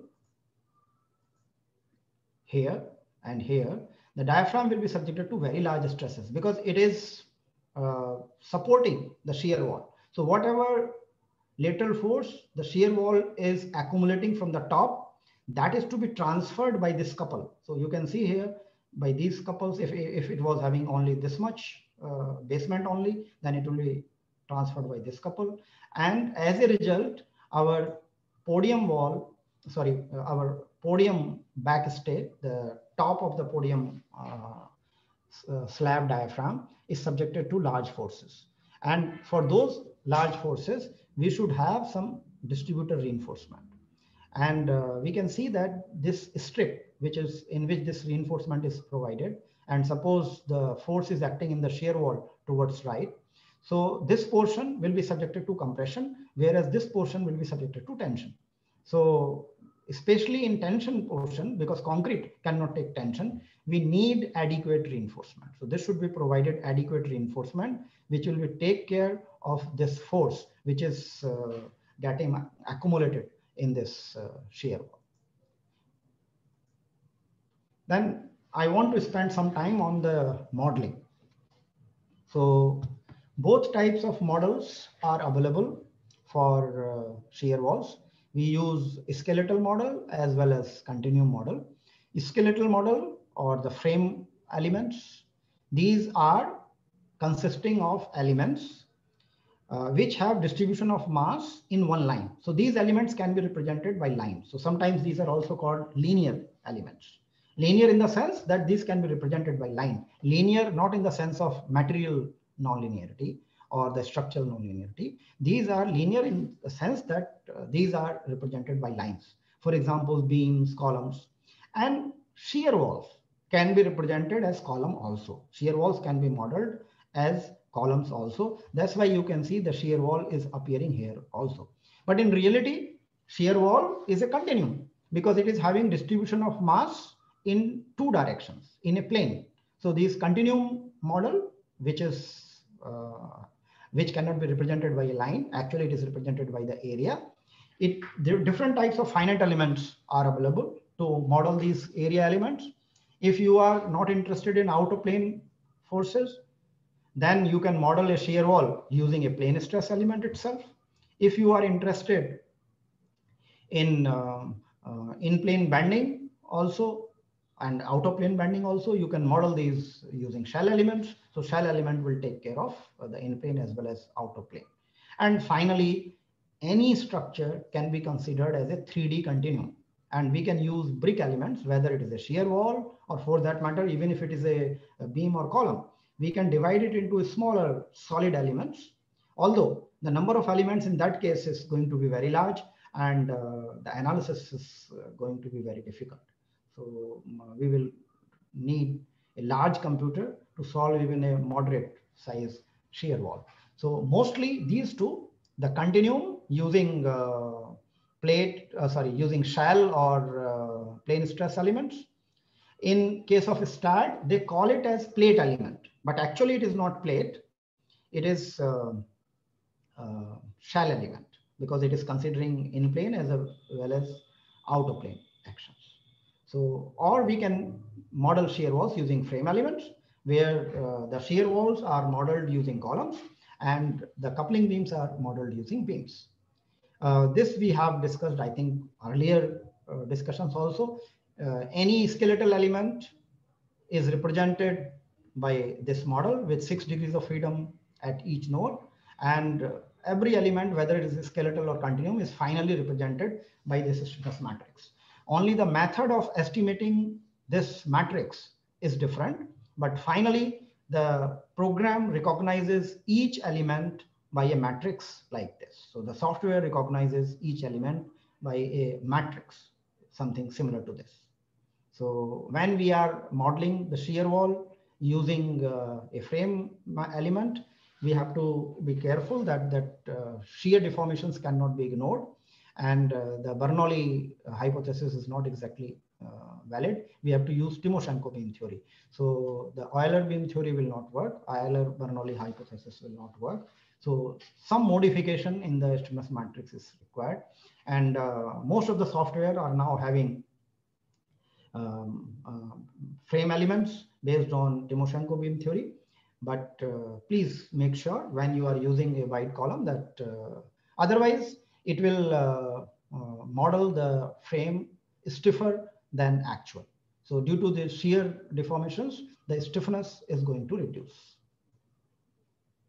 Then I already discussed that in case of shear walls, this finite size of the joints is important. This should be modeled. Either we can model it using offset command, or we can just increase the stiffness of the beam in this portion, which is half width of the shear wall on each end. So that much we can increase. Using offset command is better as compared to increasing the stiffness. The reason is that when we are increasing the stiffness, we are combining very rigid elements with flexible elements, and it may lead to some numerical problems in the solution. So if we are using offset command or the geometric constraints, then we are using some matrices, and there this numerical instability can be avoided. So this is the typical model for a coupled shear wall, where each shear wall is represented by a column, then beam is represented by a beam element or frame element, and the common portion is represented by rigid elements or offsets. Then one important issue is that what effective stiffness of the shear walls and the coupling beams we should consider. So different options or different recommendations are there. What I want to discuss with you is that ACI 318 Eurocode and our code. So ACI 318 suggests that in case of coupling beams as well as coupled shear walls, the in-plane stiffness we can use 0.35. Okay, so flexural stiffness we should use 0.35 EIG, and if it is uncracked wall, then it can be used as 0.7, 70% of the cross section. But usually this will not be the case. Most of the cases we will be having the cracked shear wall, at least in the bottom portion, and the overall behavior is governed by the stiffness in the bottom. So we should use 0.35 EIG. And in case of coupling beams also, it is 0.35 EIG. The shear stiffness is full. The gross stiffness is used for shear. In Eurocode, it is suggested to use 50% of the uncracked elements for both flexure and shear. So both flexure and shear stiffnesses are reduced to 50%. Here, the flexural stiffness is reduced to 35%, but there is no reduction in the shear.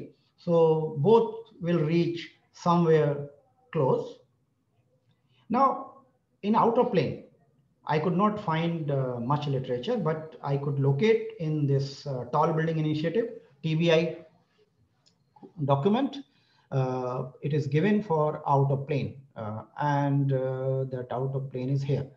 So structural walls, these are actually shear walls.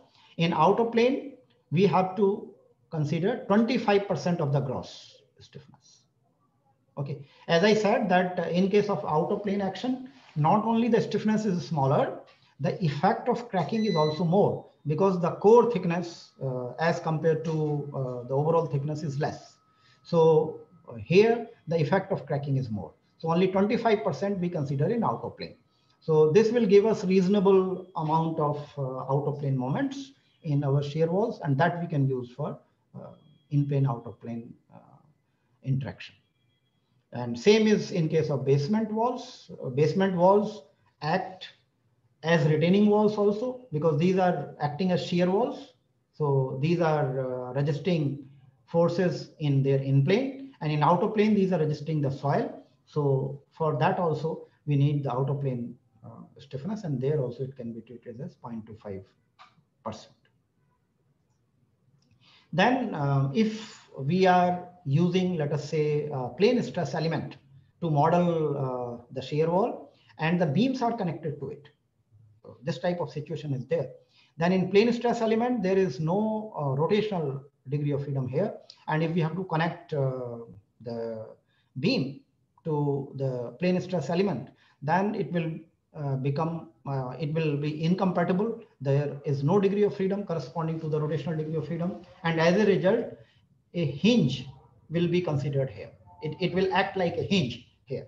So to prevent that, what we can do, sometimes we add fictitious beams here. So these beams are fictitious. These are not there in the real structure. These are there only in the model, and these are rigid.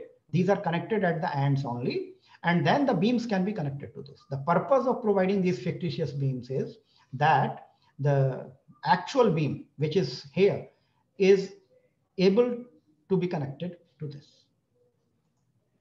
Now here we have typical models using equivalent frame method. Left side is the frame method and right side is the finite element method for a U-shaped shear wall. So the shape of the shear wall is like this. So when we are modeling it using finite element, then there is not much problem. We can model this using shell element.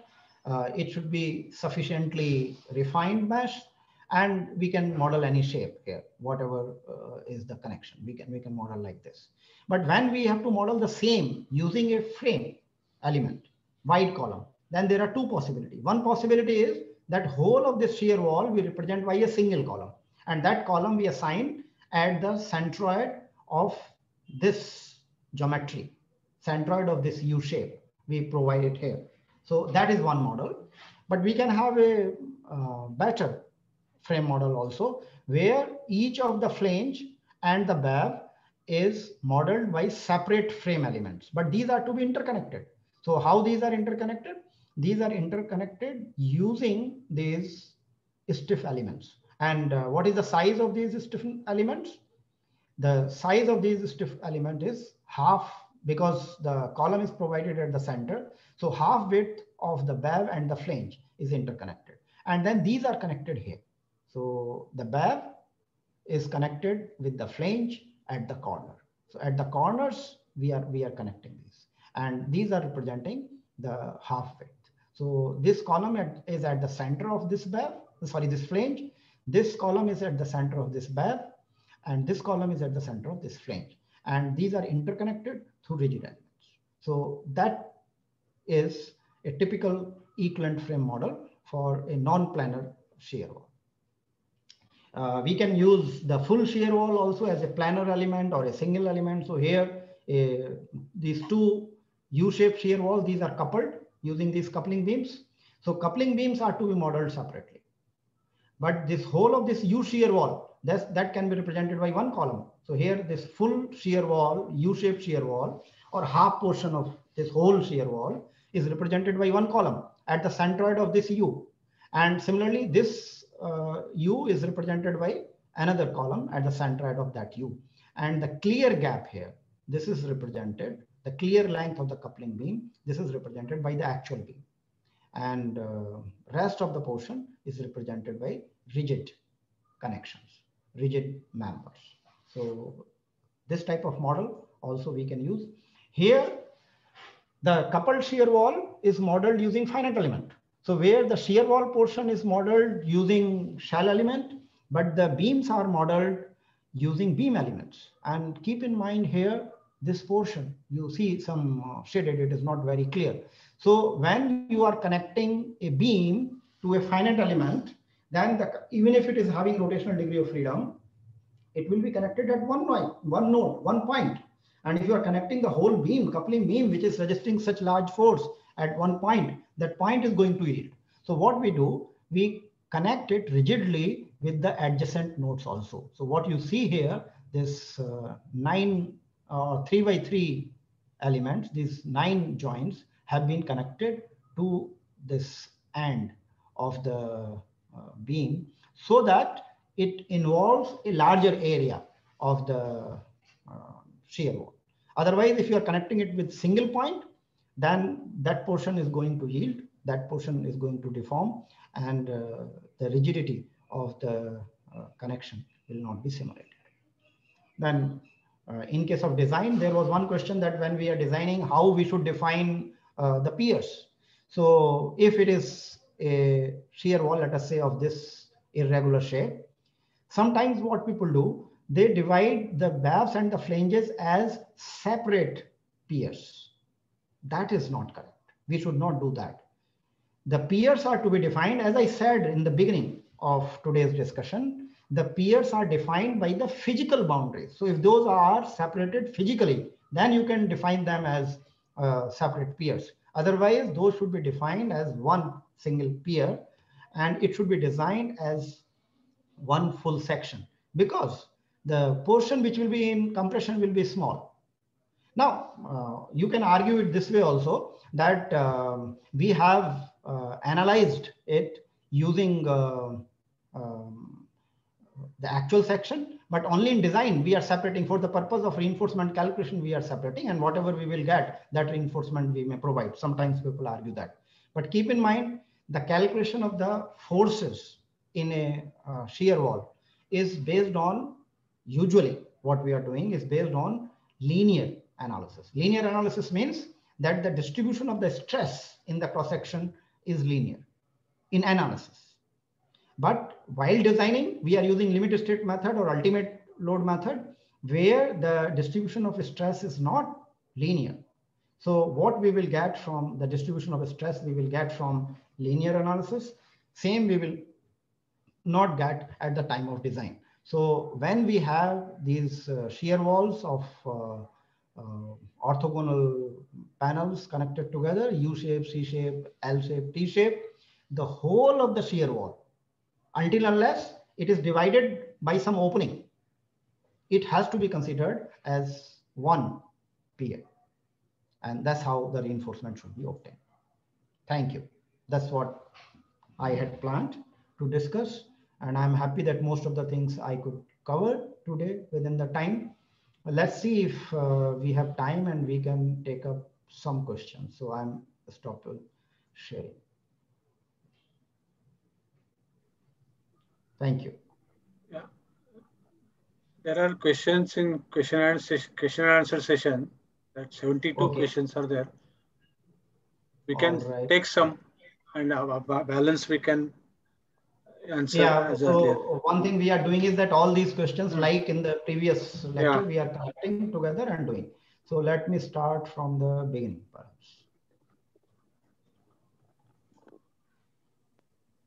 Okay, so I think this question I have answered. So about the length of the boundary zones, how to identify critical sections, how we should assign the piers. These I have answered.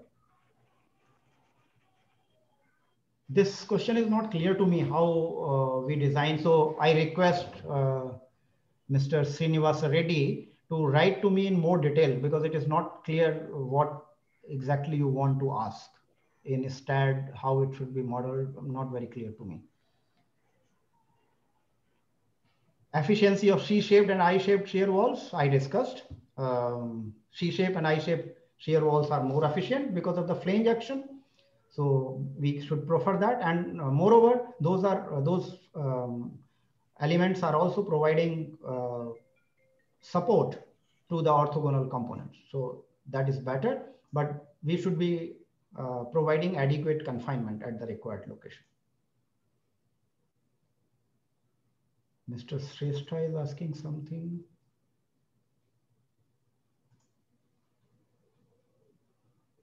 Should we continue beam element inside the shear wall or not? Okay, if required, we can continue as I have shown, we can continue the beam element inside the shear wall. But if the shear wall is adequately thick, then we may not. So it's the choice of the designer.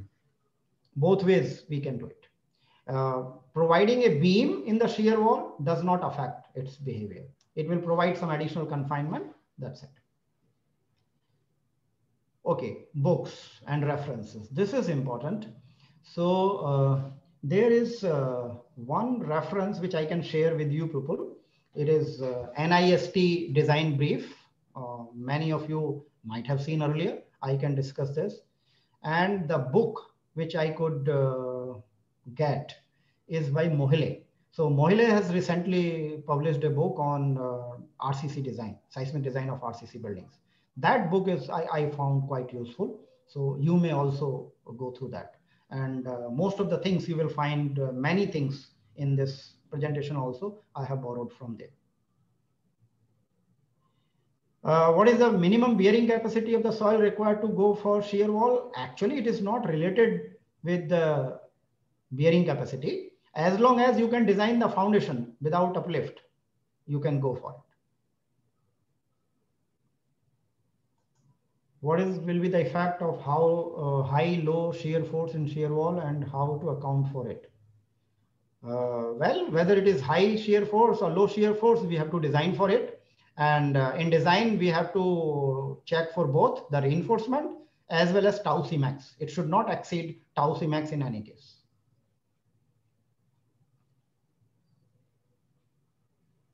Can we access the previous webinars if it is recorded? Mr. Parulekar, I have no problem. It is only a matter of facilitating. So, Mr. Parulekar, that can be done. You can send a mail to us. We'll send it. Yeah. We have all recordings. There is confusion regarding length of boundary element. Yes, we covered that. How to consider the effective length of shear wall for out of plane? Yes. So out of plane bending moment I talked, and the effective length, we have some guidance available in ACI 318. So depending on how it is connected to the top and bottom floors, we can get the effective length factor. So that we can refer to ACI 318. Why Indian, US and Euro codes are using different stiffness modification factors?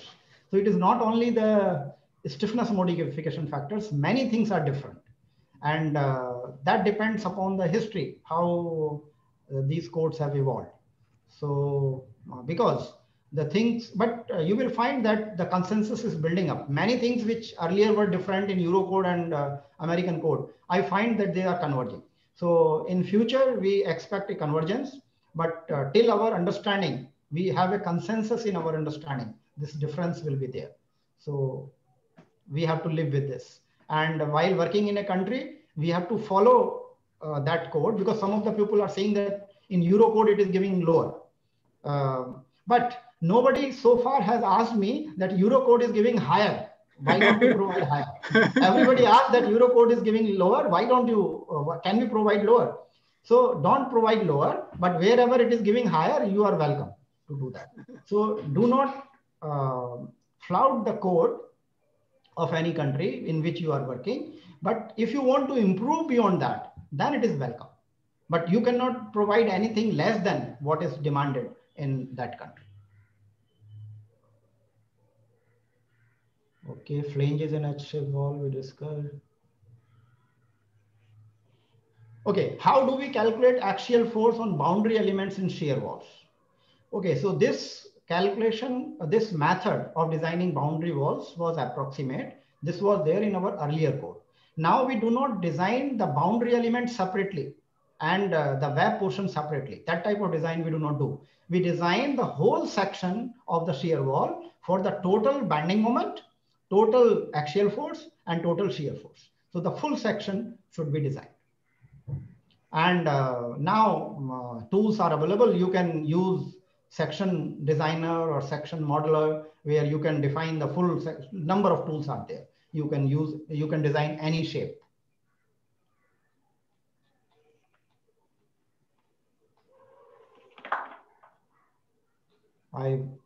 Because if somebody is writing a question, then my cursor goes right below, and then I forget where I was looking at. Okay. Sometimes it is observed that connecting piece beam between shear wall becomes difficult to follow 13920 recommendation. How to detail this beam? You have to follow 13920, and you have to find out some way. Okay, if you give exact situation, then we can think of. But what is given in IS 13920 has some requirement, has some basis behind it. So that we have to follow.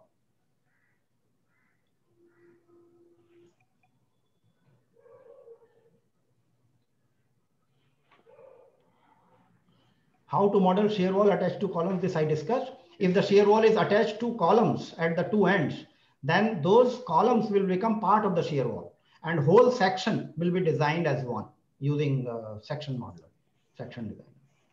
ETABS automatically calculate lengths of the boundary element. This seems not in line with IS 13920. How to solve this problem?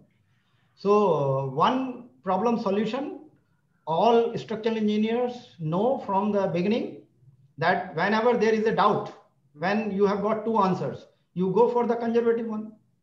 So if you are getting two answers for the same problem and you are not sure which one is correct, take whichever is the most conservative.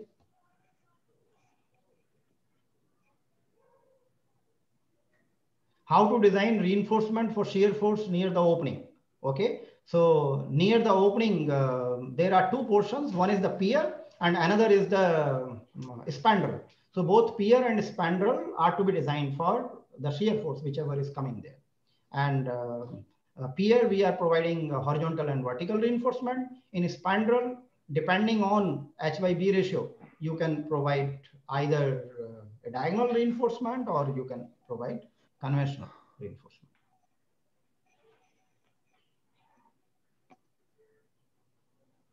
Do we need to design shear wall D by B greater than 4 for minimum eccentricity if it behaves as a column as per the bending moment diagram? Yes, if it is a column. In fact, shear wall is also to be designed for minimum eccentricity. In plane direction, the minimum eccentricity may not have much effect because the dimension is large. But in out of plane, it has a very significant effect. So even the shear wall is to be designed for minimum eccentricity, because minimum eccentricity is from the construction point of view. So for the misalignment, so that we have to use.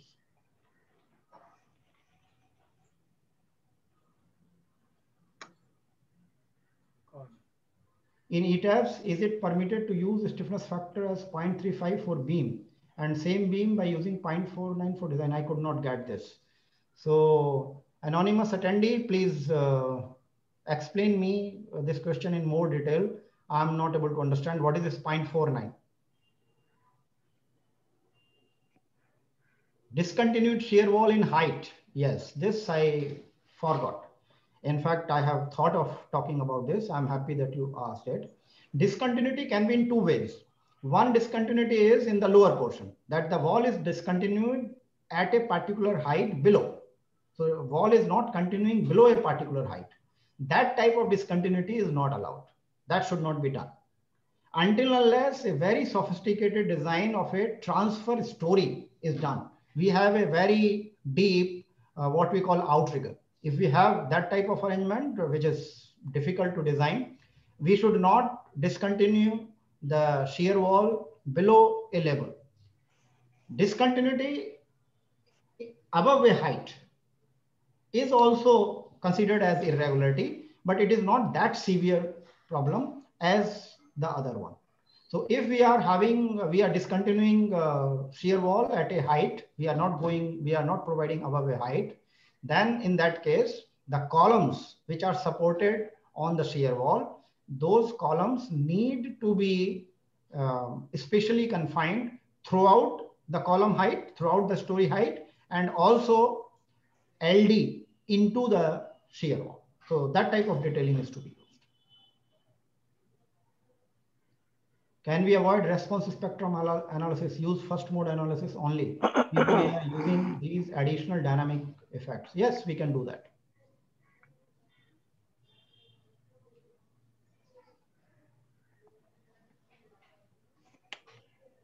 Okay. Please elaborate intensity ratio. That is not possible at the moment. We will explain it later.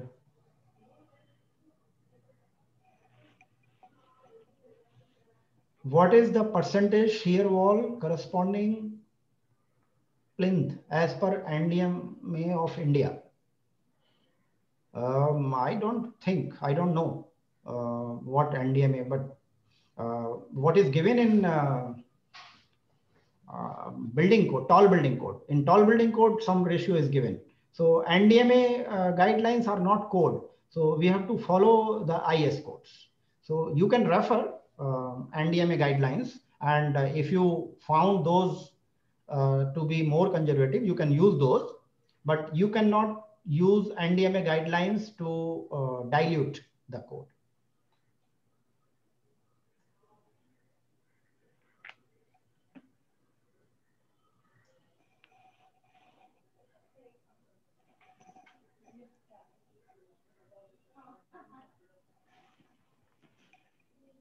Okay, does this mean it changes? By the time I'm reading it, somebody writes and then it goes down, and then it becomes difficult to check where okay, we are. Where I was. Okay, so let me see. I'm not going in a sequence. Whatever comes to my in front of me, I will answer that.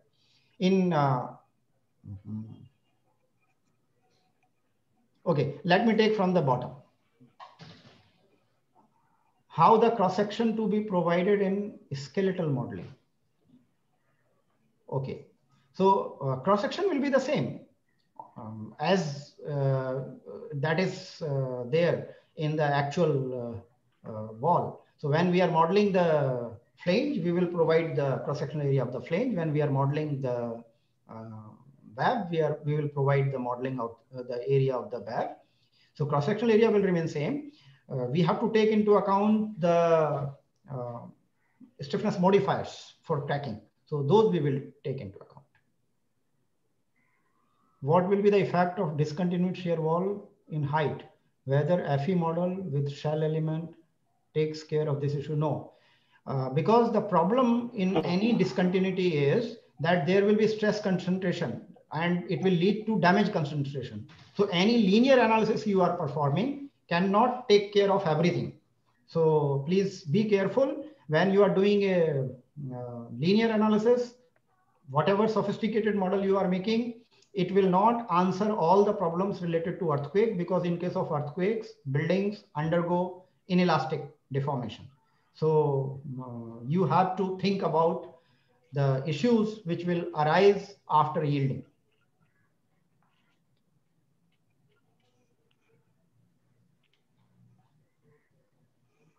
In ETAs, it is permitted to use stiffness factor 0.3 analysis and same. Again, the person has repeated and anonymously he wrote it again because I started reading, but I cannot answer this question because I don't understand. Repeating the question will not help me. Please tell me in more detail what your question is. In MI1 structures, when the walls are supported on girders, beams below, to provide LD in the beams, what does that mean? Walls cannot be supported on girders. So whether it is MI1 that means the walls are discontinued at first floor level, most of the places when they are straight. So that is not permitted. That is not permitted. That is not to be done, whether it is MI1 or any other construction. The shear wall has to continue right up to the foundation.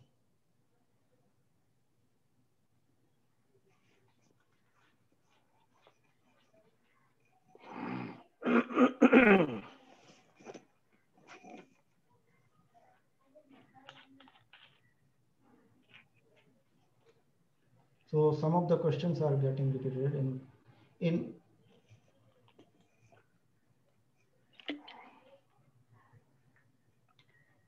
very difficult for me to answer at this speed. Yeah. At the speed they are writing. You cannot read actually. It shifts. If we all using shear wall system, can we use 20 centimeter thick columns, avoiding 20 dB criteria? No.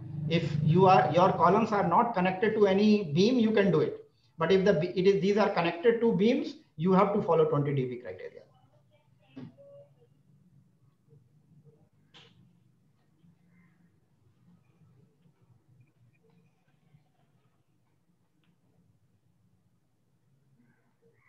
What is the length of the distributor reinforcement? Please explain. Again, this is from anonymous attendee. Distributor reinforcement where? In which case? Distributor reinforcement in context of steel coupling beams, or where? What is this distributor reinforcement? It is not clear. In coupling beam, oh, it has changed again. According to ACI 318, it states that a collector is a region of a diaphragm that transfer forces between the diaphragm and the vertical element. That means the beam column slab structural system can be designed, can be designated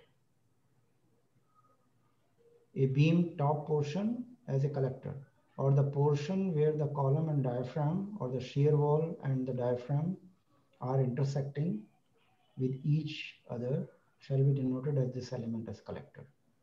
ACI sketches the reinforcement of the collector, shear friction reinforcement. Would you please make me this clear? Actually, I didn't clear about collector as well as collector reinforcement. Okay, so yes, I agree that the collector design of diaphragm, it is not yet very clear in the codes. The main idea is that somehow the load which is coming in the shear wall should be transferred. So more details perhaps we will take up sometime later. Maybe next time we have to, similar to the shear wall, we have to have a one session on design of diaphragms. So design of diaphragms for in-plane action. We have been designing slabs for out-of-plane action. There is no issue about that. But what should be done in in-plane? So that we can take up sometimes in future.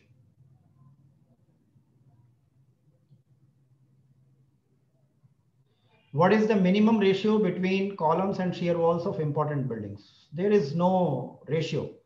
Okay. If you want your building to design as dual system, if you want to take advantage of dual system, because dual system is having higher response reduction factor as compared to shear wall, then you have to design the frame at least for 25%.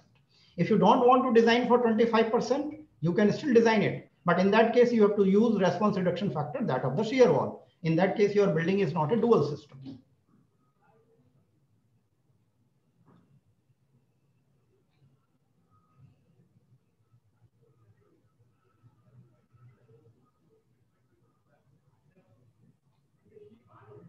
So diaphragm related questions, I will try to answer. I do not have readily available answers at the moment.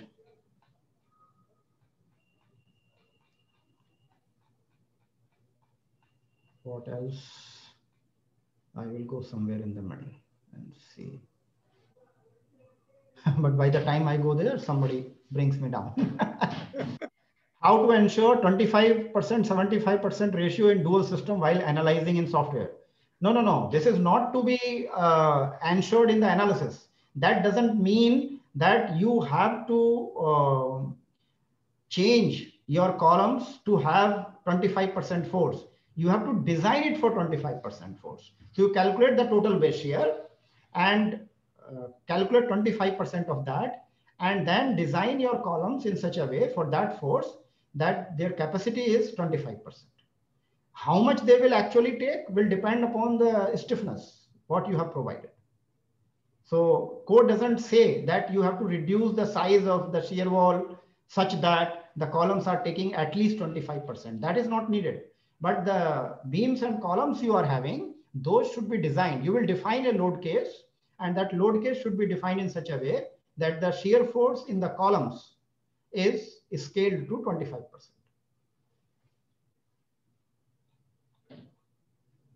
Please don't repeat the questions like mass mailing. It disturbs the thing. Yeah. Okay. So I think we will close here, and sure. remaining questions we will take up. We will compile. We will remove the duplication. Yeah. And those questions which are not clear, please send us in more detail. Then we can take. So thank you very much. Thank you all. Thank you, Epicons, Mr. Kulkarni sir. Thank you so much for arranging, and his whole Epicons team, Parulekar sir and Deshpande sir, and others. I may not be even knowing who is there in the background. So thank you so much. Yeah.